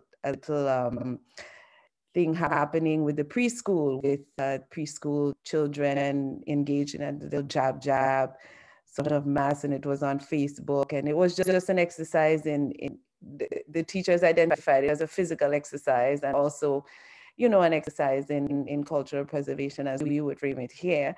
But there was a lot of very, I would say, terrible backlash from the community. People saying, "Oh, why are you involving our children in jab jab? Is that the first thing that you teach our children?" And da da da. So there's an understanding here within this context within the context of this discussion of why we do these things, and then there's a real need to educate people around why this is important, and to get that buy-in from communities, and to understand that there are various dimensions to this kind of work that do involve archiving, that do involve education at the level of grassroots in very, very deliberate ways. And that is something that I understand that this is work that needs to be done, absolutely. But then we also need to be thinking from the outset about the long-term prospects of this work as well. So I just wanted to propose that one of the ways that we can do that really effectively is to partner with researchers, with academics, with people who are interested in this work in that way. For example, that is my interest in being here. This work aligns with the kind of research that I'm doing as an academic, right? And I know that there are others like me as well. So maybe that's something that we need to be thinking about even now. Thank you. Well said. Thank you very much for that intervention, Tesfa. Ezra? Yeah, I think Tesfa has said it best, because I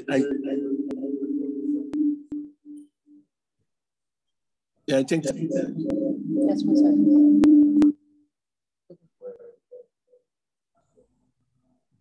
I think Tesfa has said it best, because I think from the outset, with our awareness initiative, the whole discussion should be, we should focus a lot on ownership, who owns it. And if that is not communicated, then it would always be seen, ICH would always be seen as private possessions and not heritage, not a community thing, So I just think that now we need to engage academics, media organizations, just spread it out as much as possible, because that's how we're going to get the legitimacy, because each one has their own audience. And when you bring it all together, then we have the maximum reach that we're looking for. Right. Each one has its own audience. Good point. Thank you for that, Ezra. And so the important thing here is, for going forward, you want to anchor it in a way that everyone understands what you're talking about. If that's we culture, or saying living heritage, or intangible cultural heritage, however you choose to anchor it, that will be key, because you want to say it in a way that has a deeper meaning than just the words themselves. In terms of how the convention is defined, you want to, when you look at your text of the convention, Article 2.1 says that it's the means, the practices, representations, expression, knowledge, and skills. And this is the point I want to get on here, as well as the instruments, objects, artifacts, and cultural spaces associated therewith. So an important thing here, let's say you have a group that are into making the mask. The masks themselves is an object or an artifact of ICH, but the ICH is in totality is the skill involved in making the mask, not just the mask itself, right? Just to give you an idea there when we talk about as well as the instruments. So it says as well as. So the skills would go along with whatever the object or artifact is, no? So the artifact itself is not the full spirit of what constitutes intangible cultural heritage. The full spirit will include the skills and knowledge associated with the production or use of artifact, okay? And finally, it says that communities, groups, and in some cases, individuals recognize as part of their culture. So it's again in the community recognizing it. It's not us projecting onto the communities, okay? 2.1 continues and says, ICH is transmitted from generation to generation, which is a key point, and is constantly recreated by communities and groups in response to their environment, their interaction with nature and their history, and provides them with a sense of identity and continuity, thus promoting respect for cultural diversity and human creativity. So the most prominent example I can think of in the Caribbean might be the carnival, no? The carnival being an annual festivity. In some countries, it's associated with Propover. In other states, it's associated with the beginning of the Lenten season, and so on. So but there is a history and a heritage. There is a transmission from generation to generation, right? That contributes to one sense of identity, and it promotes cultural respect and human creativity. Just think about those terms in the context of carnival, and you get a good sense of what we're dealing with there, no? It further says, for the purposes of the convention, consideration will be given solely to such ICH as is compatible with international human rights instruments, as well as the requirements of mutual respect among communities, groups, and individuals, and of sustainable development. What do we mean by human rights instruments? If an element involved in the abuse of other human beings, in whatever way, then it can't be recognized as ICH, right? So it's an inclusive thing. It's supposed to teach respect and towards sustainable development. So that's something to emphasize there, right? Here, the Article 2.2 gives you the categories or what we call domains. So when you see Article 2.2, A, B, C, D, and E, these are what UNESCO, the convention, describes as the domains. So when you think of the elements in terms of convention, you will describe it as a performing art, or as a social practice, ritual, or festive event, as a knowledge and practice concerning nature and the universe, or as a traditional craftsmanship, or in the case of A, as an oral tradition and expression, which includes language as a vehicle for ICH, noting that language itself is not an element, no? But a vehicle. But again, you as a state can have your own additional domains or other categories, with the caveat being that if you will inscribe at the international level, then you would want to use, you have to use one of these domains contained within the convention. No? I have here an example from, it's more of a question, which is an example from Grenada, but we can certainly bypass that for now. We've heard of course, the Shakespeare Mask. We've heard of the drumming. We've heard of the building, and we'll get into some of that in more detail as the workshop progresses. No, here's an example from the Philippines: chanting while harvesting the rice. Role of communities and groups. So defining communities in terms of the convention. And this is critical. Under the convention, communities and groups and individuals concerned means those who participate in the practice or transmission of the element and consider it to be part of their cultural heritage. So if you can pick the best way to think of it is in the middle of any element, you will have a practitioner or knowledge bearers. It could be as few as a single person or as many as hundreds of persons, right? Depending on what the element is. Some elements are so endangered that you just have one in the world. You just have some elements that have one practitioner left. that might be a boat builder, that might be someone who makes model boats, or so. I don't know if there's anything like that in Grenada. Someone who has a particular skill, right? But they participate in the practice, and then once you start moving away from the center of that, you have persons participating in different ways in the practice and transmission. Then you might even have outside the circle in a wider sense, you might have those persons who are observers.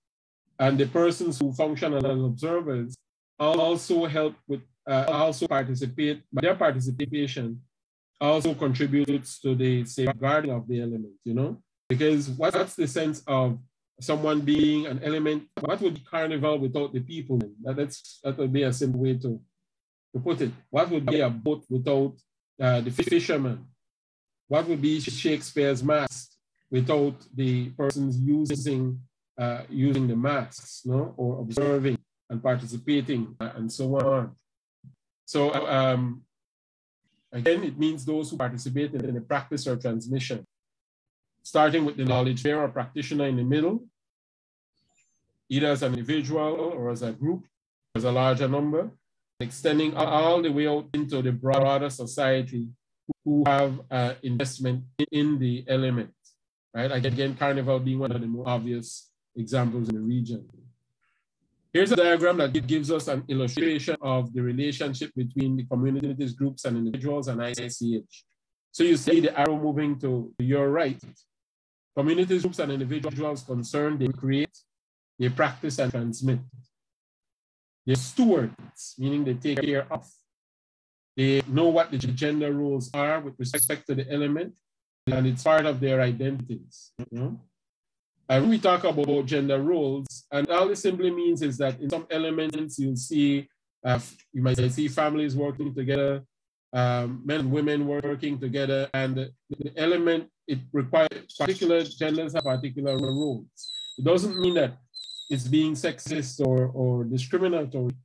All it means is that while the men are doing the fishing, the women will do the cooking, for argument's sake, right? That is how the element manifests itself. And then in return, the ICH at the bottom, you see the arrow moving to the left, gives the communities, groups, and individuals concerned a sense of identity, continuity, enjoyment, self-respect, sustainability, even income generation, and establishes gender norms and values. This is one of the things about this convention. The only restriction is that there isn't a violation of human rights. Other than that, if it's the woman making the kite and the husband doing the flying, that's just the norm, and that's just the norm associated with the element. It's not a thing to be judged or to be looked at in any way because it's not consistent with how you think of it. It's just how the element itself is a way of establishing gender norms and values. So if you want to understand it, it would be better to delve into it and to project judgment onto it. This is a tricky part of the convention and understanding ICH, right? In terms of safeguarding, we're almost done here. Could we have one question? Sure, go ahead. Okay, go ahead. It's not so much a question as a comment that I wanted to make as regards to our situation here in Grenada. Of course, our heritage or intangible heritage has its basis and its roots in the community. But the challenge that we have right now is that using Carnival as an example, we have made so many efforts to almost systematically remove Carnival from the communities and making it more a centralized thing. So over the years, we have even had the ICA legislation that would prevent certain activities from the communities that would coincide or conflict with national elements of our Carnival. So you need to ask permission to do certain things in the village, and there are quite a number of financial burdens. So for example, Miss Mary, who normally would have a little thing in the playing field, now it became an issue. And so what that has resulted in is centralizing Carnival, killing Carnival in the communities. And so when you come to Grenada for Carnival, what I am now hearing is that it does not look very different from Carnival in other parts of the world. And so we are moving in a direction that I think makes us just another cookie cutter island in terms of our culture. And we have so very much to offer in terms of what we have. So I just want us to, as we look at all of this, bear in mind that yes, we can stylize and then we can make things better for stage or for visitors. But in doing so, as was stated before, we lose key elements. And after a while, for example, seniors, many of them no longer go to activities that carnival activities or activities like that. In few communities that I would have gone, for example, I dance the maypole a lot. When we go into the communities, not into the city, St. George's per se, but go into the community, and we do it in the way that we've learned. You'd see an older person, woman or man, will come and say, let me show you how to do it. Now, if we were not there by the shop or in the community center or whatever, we never have the exposure. And they are not going to take a bus and come down to St. George's and do that, because to them that is nonsense, mash up the thing. So in a conversation with Finn, for example, that is not how you do it. She's not with her little foot and her aches and pains going to go down there. So we need to bring these things back into the communities so we can be taught how to do it and to do it properly. Another thing I wanted to share too as we go forward, it always makes sense to begin with the end in mind. And as we spoke about persons being fatigued with the information that they're giving out, that is really true. So it helps to be able to say, this is what we're going to do. And this is when it's going to be available, probably a ballpark, particularly in dealing with young people. They're more immediate. So you're asking me questions, you tell me to go home and video my grandparents or whatever. When am I going to see it? How am I going to get exposure to it, experience with it? And so these are things that we need to consider from the onset as we decide how we're going to be doing that. And I know we talk about, documenting and preserving the culture, but here's an idea. Sometimes when you are, sometimes they say it takes honey to attract a fly. If we are going to be using the young people to be able to promote, we want to pass it on to them.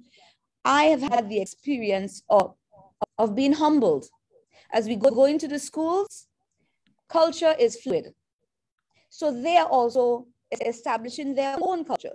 Yes, many of them are very interested in what we did before, but it's not their experience. So keep on telling them that it is their culture. They cannot identify with that. So they are creating their own culture now, and they're learning, yes, from their grandparents' era and their parents' era. But I went into teaching games into primary schools in St. David. And I was amazed because the things that I'm seeing they're doing with the intellect that they have and the speed, they started teaching me their own ring games that they play outside. So the clapping games, I never got it. It was just too fast for me. But they have things that they have right now in keeping with their environment. So I'm saying all this to say that as we go forward, these are things that we need to consider so that we don't promote the disconnect. We don't expand the generation gap in terms of not understanding or they're not understanding. So Ms. Finn coming together with Mary or Jane, that's an excellent way for them to understand why she is a mother of the community, respect for her, because this is what she would have done. So we need to, I think about these things as well. Thank you for that. Thank you for that. You said a mouthful indeed. Many things to consider. Hold on, let me get the mute off. Right, go ahead. Yeah, thank you for that. I didn't get your name. Marlene. Marlene, okay, so yes, reference, yes. So that's, you're saying a mouthful there, Marlene, and I'm hearing you, and I know Ezra is making notes. You've made several considerations, and the other thing about culture being fluid is important. Same types of games, different narratives behind it, no? Excellent point. The centralization of culture, that's a major risk. As well, if it belongs to the communities, then that's something to think about. Now let the communities own it and still be actively engaged. No? So which brings us then, if you'd allow me 5 more minutes, because I know we've already past time, so we can just get through the safeguarding concepts. Safeguarding means ensuring the viability of ICH. And when you're doing the documentation and inventorying work, you'll be looking for threats and risks, no? With the viability of the elements. And when we say threat, we're looking at current problems that might hamper the enactment and transmission of the elements. So you've got to actively be looking at that. And Marlene just gave an example, which might be centralizing the element itself is a risk. Making it more commercial and all this other thing, you might actually be putting the thing at risk. And if you want people to have, in the context of kind of have I don't know the context again, but listening to it, if you want a person to have a genuine or a community experience, then there are different ways to address that particular threat. No, and risks are what you call anticipated problems that may arise as a result of the conditions on the ground.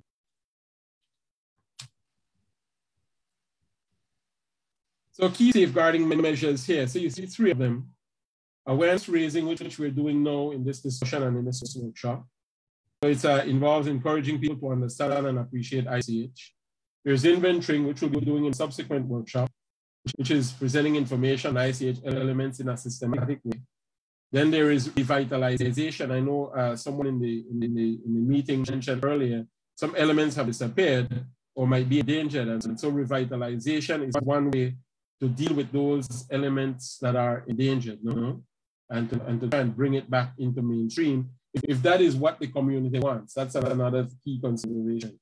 The community wants that to happen, because I have actually witnessed the death of ICH elements, in my own country. But if the communities don't want it, then there's not much you can do. That's a harsh reality you have to face, or there's no need for it, right? Other measures include, and the TESFA, for example, brought us here, documentation and research, identification and definition. Who defines as an element? Just so one of the things we run is that we look at something and you think you understand it. No. Get it from in the words of the practitioner and the knowledge bearer. Don't try to define it in your own terms. Try and get it in their terms as best as possible. Define its meaning and definition. Preservation and protection, promotion and enhancement. The promotion and enhancement part comes through into today's world. It might come through social media. It might come through the mainstream media. It might come through news. It might come through some organized community event. So there are many various ways to do it. And of course, there is the measure of transition. For example, through education. And this particular project is looking at transmission through education as a starting point. So what roles do communities play in safeguarding them? So communities will engage in transmission themselves, in the teaching of the kite taking from one generation to the next, in the enactment of the ICH, if it's performance-based, it's drumming or some other element. And the communities will also do the identification, the inventory, the documentation, the research, revitalization, ensuring access to places and materials, the transmission through education and their awareness raising. And of course, with help from other agencies if needed, all of these things involve the community. One of the things to always remember, I keep forgetting this myself, we come from the communities too.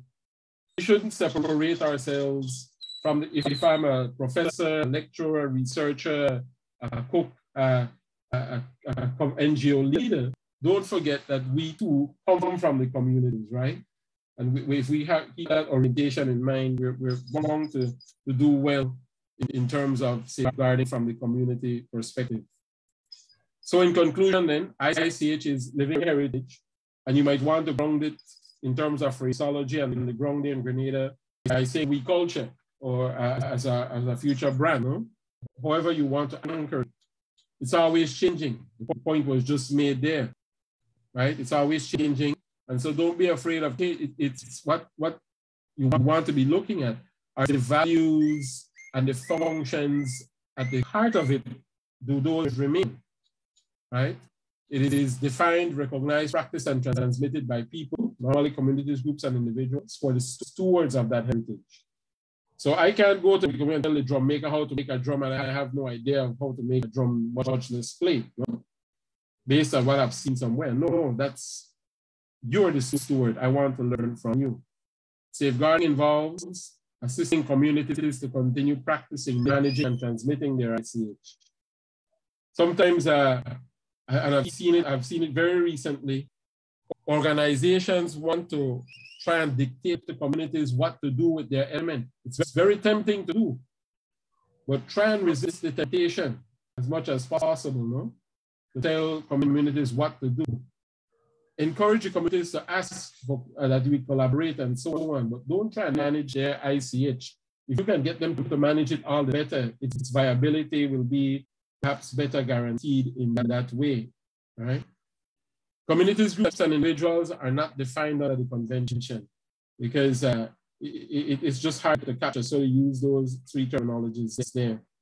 States parties need to involve communities, groups, and individuals in safeguarding the ICH, paying due attention to mutual respect, mutual relationship between gender roles and ICH, okay?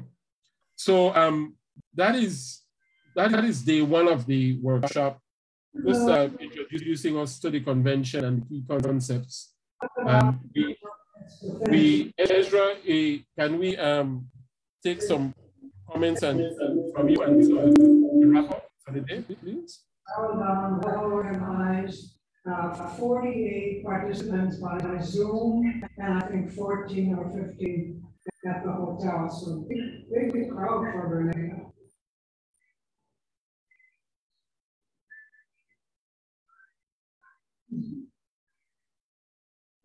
Okay, so can later this afternoon? I think not.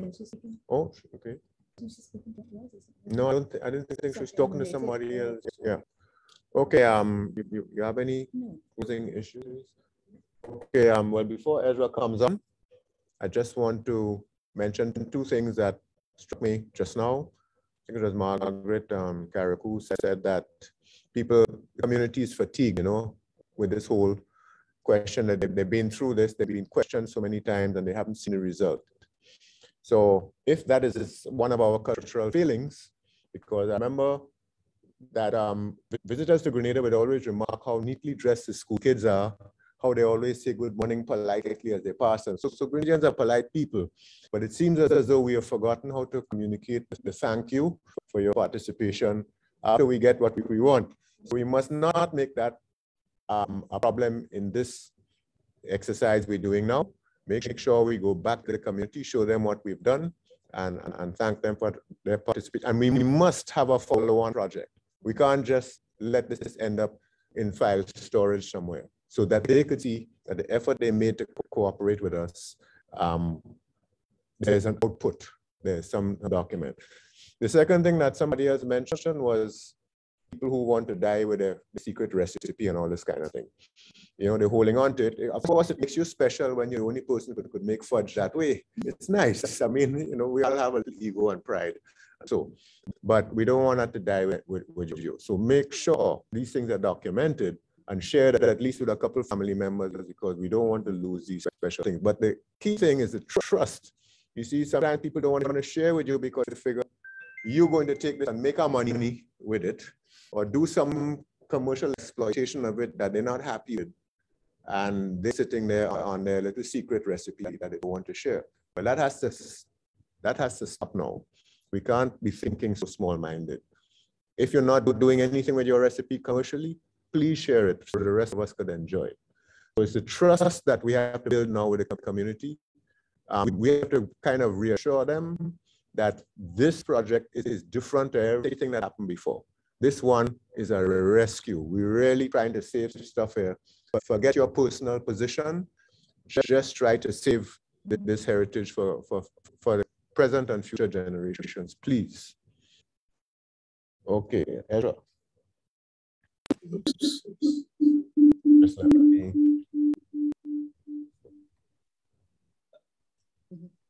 Yeah, before I get to some of the questions that came along, I just want to say something about community fatigue.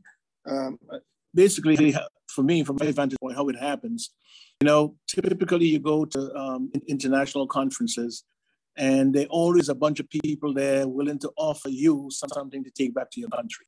So that temptation is always there that we'll come up with 5 initiatives somebody's willing to fund. And then you take it to the ministry or you take it to the organization. So that's 5. Then you may have 10 people doing dissertation research. So there's another, that's 15, and on and on and on. And before you know it, you have about 100 people coming to you asking about, you know, a variety of things about cuisine, dance, boat building, whatever. So the issue is that it comes to you in all directions. And the fatigue now, the question is how do we, I guess, use that information so we can make sure that we don't get so tied down with all these requests. So that's something we'll have to look at because it presents a lot of problems. The other thing, yeah. I just want to repeat at this point. Yeah. If anybody in the community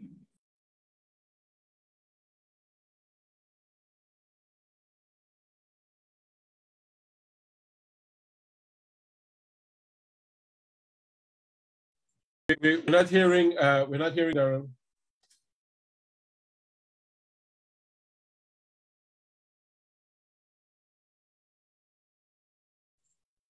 Darrell, we're not hearing you.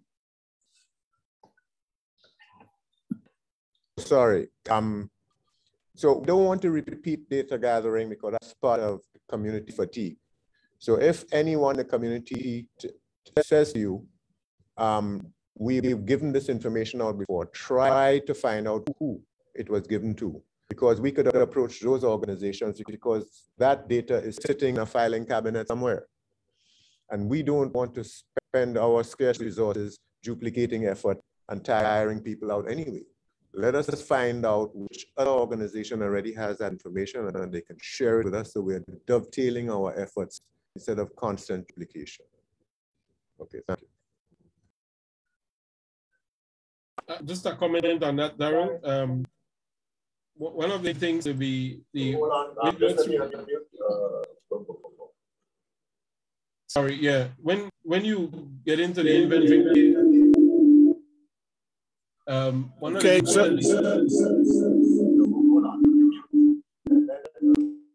one of the important things to remember when you get into the inventory phase is that you would want the community to be engaged in a current way, you know. So while the archival materials or records might be useful, one of the things you want to ensure is that the communities are still involved, even though they might experience fatigue. You want to develop a word that you used earlier, trust. No? You want to have a constant relationship with communities. And this is going to be the challenge of it all. The focal point agencies, state, it's no one likes to be treated in a way, or you just come to me when you need me, no? All right? People want to remain engaged. It's one of the challenges of this kind of work, and I'm just talking from some experience, is that my phone, I'm receiving messages on my phone 2, 3 in the morning from community leaders who have an idea about something they want to, and they expect an answer, right? So while you might not answer right away, they want to know that you're accessible. They want to know that they can see you on the street and have a conversation with you.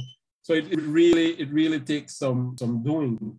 But the trick to it, I believe, is building capacity so widely that groups and communities begin to speak to each other, no? You get to a point where groups begin to speak to each other and become a support for each other, in addition to whatever mechanisms or frameworks that the state might have at its disposal, might be able to put it in place, you know, right? If I see, you know, I could just imagine, you know, I can think of our societies. If I see Miss Brenda from Tourism on the street, Miss Brenda, I could see you for a second, please. I want to talk to you about something. Miss Brenda, of course, might be doing her shopping, But if Brenda is able to give 5 minutes of the time, it might just be worth it, no?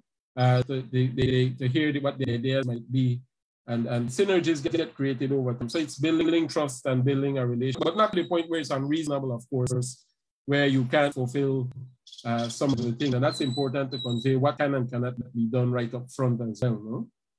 Right? One of these, sometimes it's all about just, communities just want promotion, you know, want assistance with getting certain activities done.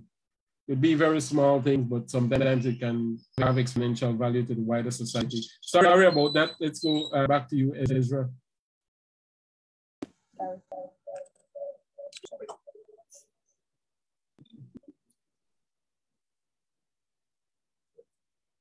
Yes, one comment that resonated with me, and I think it may resonate with the participants, is around traditional games. You know, I played a lot of games when I was young, and that has totally gone away. We know why. We are built now. A lot of the playgrounds and places used to pitch marbles and so on no longer there. But traditional games is one area we can begin to inventory. The person who made a comment about traditional games, if they have some examples, maybe they can share with us, but I think it's something we should be thinking about. I remember pitching marbles, making scooters for scooter races. Even, you know, and these are complicated processes. Think about the trap you used to make to catch crabs, right? That's pretty sophisticated work. Also, the trap to catch birds, that's even more intense because you have to find the right type of wood. It has to be bent a certain way. You can have the strings also with a certain circumference so that when a bird comes and eat the seeds, it will get caught. I mean, we open up a can of worm here, but there's lots and lots and lots of games that we need to explore to see this around. So I think that's a wonderful point of departure in terms of enumerating the things that are important and in inventorying them.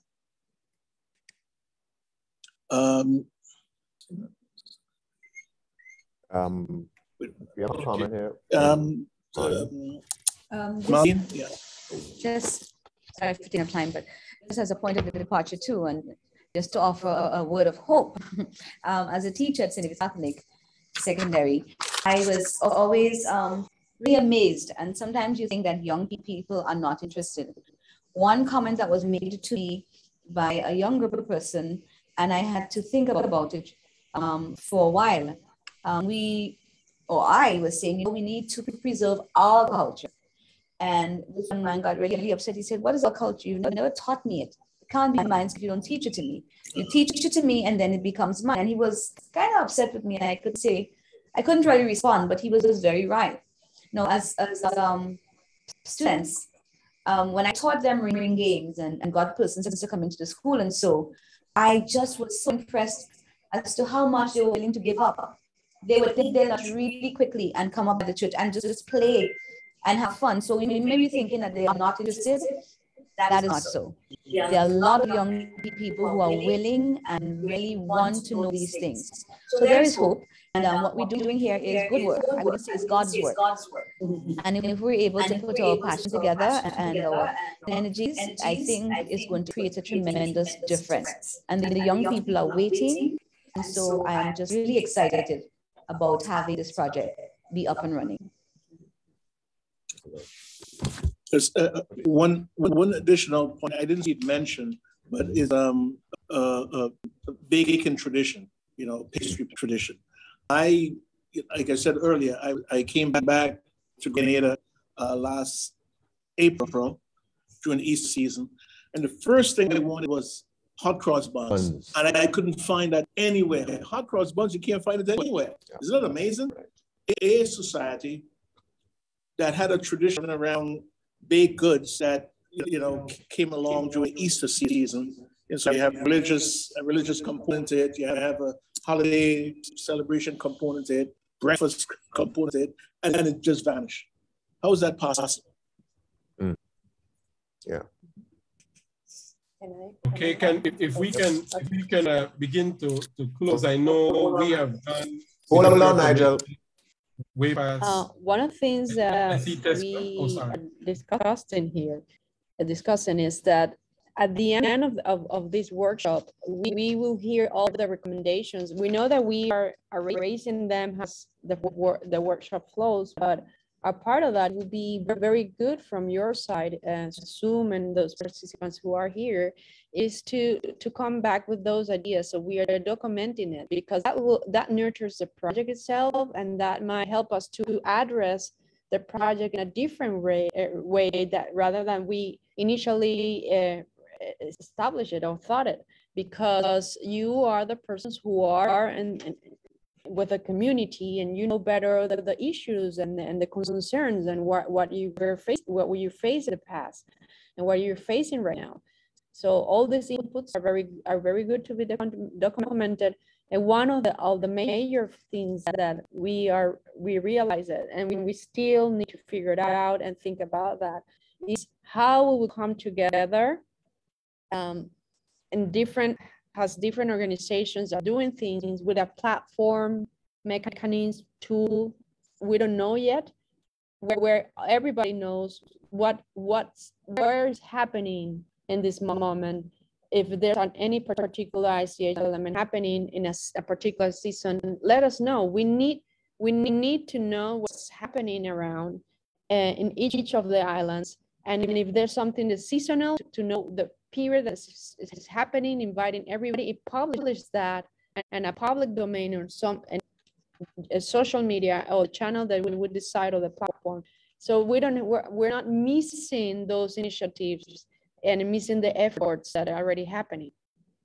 And so that's one of the points that I want to raise. Thank you. Okay, Nigel, over to you. I think you have 30 seconds to wrap up. Yeah, thank you, Adriana. So I also wanted to respond to a comment I saw here from K. Julian Gotu, referring, he says that I think that heritage is also a tangible physical asset, such as historical buildings, and we must find a way to preserve some of these. So I agree with you that in the context of this convention, though, we're dealing with intangible heritage. But let me tell you where intangible shows up here. It might show up in the skills associated with preserving and building and constructing these types of structures. No, you may have persons who, because I can tell you in the Caribbean, there's a problem with having those skilled masons who are able to work with brick. Yeah. Especially these buildings are 200-300 years, and so that's a skill, and I see it's that may be passed from generation to generation. So if you have that in your territory, that's something to try and safeguard and have transmitted. Because without that skill, these structures will eventually just deteriorate further, no? So I just wanted to show you the connection there between tangible and intangible that way. And then I saw Tessa had a hand up. If we can close with that comment, that would be good. Sure, thank you for letting me comment again. And just listening to Ezra throughout today's workshop, just brought to mind another aspect of this project that we may want to consider is that our Grenadian family who live in the diaspora have a completely different relationship to our traditions. And that is something that is very important for the research that I do as well. That he said he's 45 years away from Grenada. So his relationship with Grenada is something completely different that a Grenadian who has been living in Grenada over time has had a completely different experience of. So that's one of the places that we can look to as repositories of really interesting cultural traditions. And I hope that that's an element that's being incorporated into the way that we're planning this project as well. Mm-hmm. Yeah. Very, very good. Very well said. The role of the diaspora. I have a friend, he's 87 years old, and he doesn't live in Belize, but he has a photographic memory of his childhood. So when he's describing things, I don't see it in the physical, but he sees it in his head. And that helps me to connect my imagination with the past, no? And then I understand the heritage a little bit better. So same thing here. Thank you for that, making that observation. So for tomorrow morning then, Marlene, is it? is going to do a recap. Is that right, Ezra? Did you volunteer, Marlene? Yeah, Marlene. Okay, so Marlene will recap some of the main concepts we looked at for today. And then we'll begin to get into the implementing the convention itself. We'll be looking at who can do what in the convention. We'll be looking at awareness raising. Then we'll be looking at the inventorying and identification process involved. And so that's it for the day. And Yuri, would you want to say anything to wrap us up today? No, just to share my, my feelings that it was a real pleasure to be with you today. I have learned a lot, and I think all the questions that were raised by the participants are so relevant. So we are getting there. We do understand, and with Nigel's support, we can get the spirit of the convention in our spirits as well. So looking forward to the next days. Thank you. All right. So good day so far, guys. The excellent. The modalities are working as well as can be expected. So it was an experiment, and so congratulations to the Grenada National Trust, Adriana, Daryl, and Ezra for putting it together so far.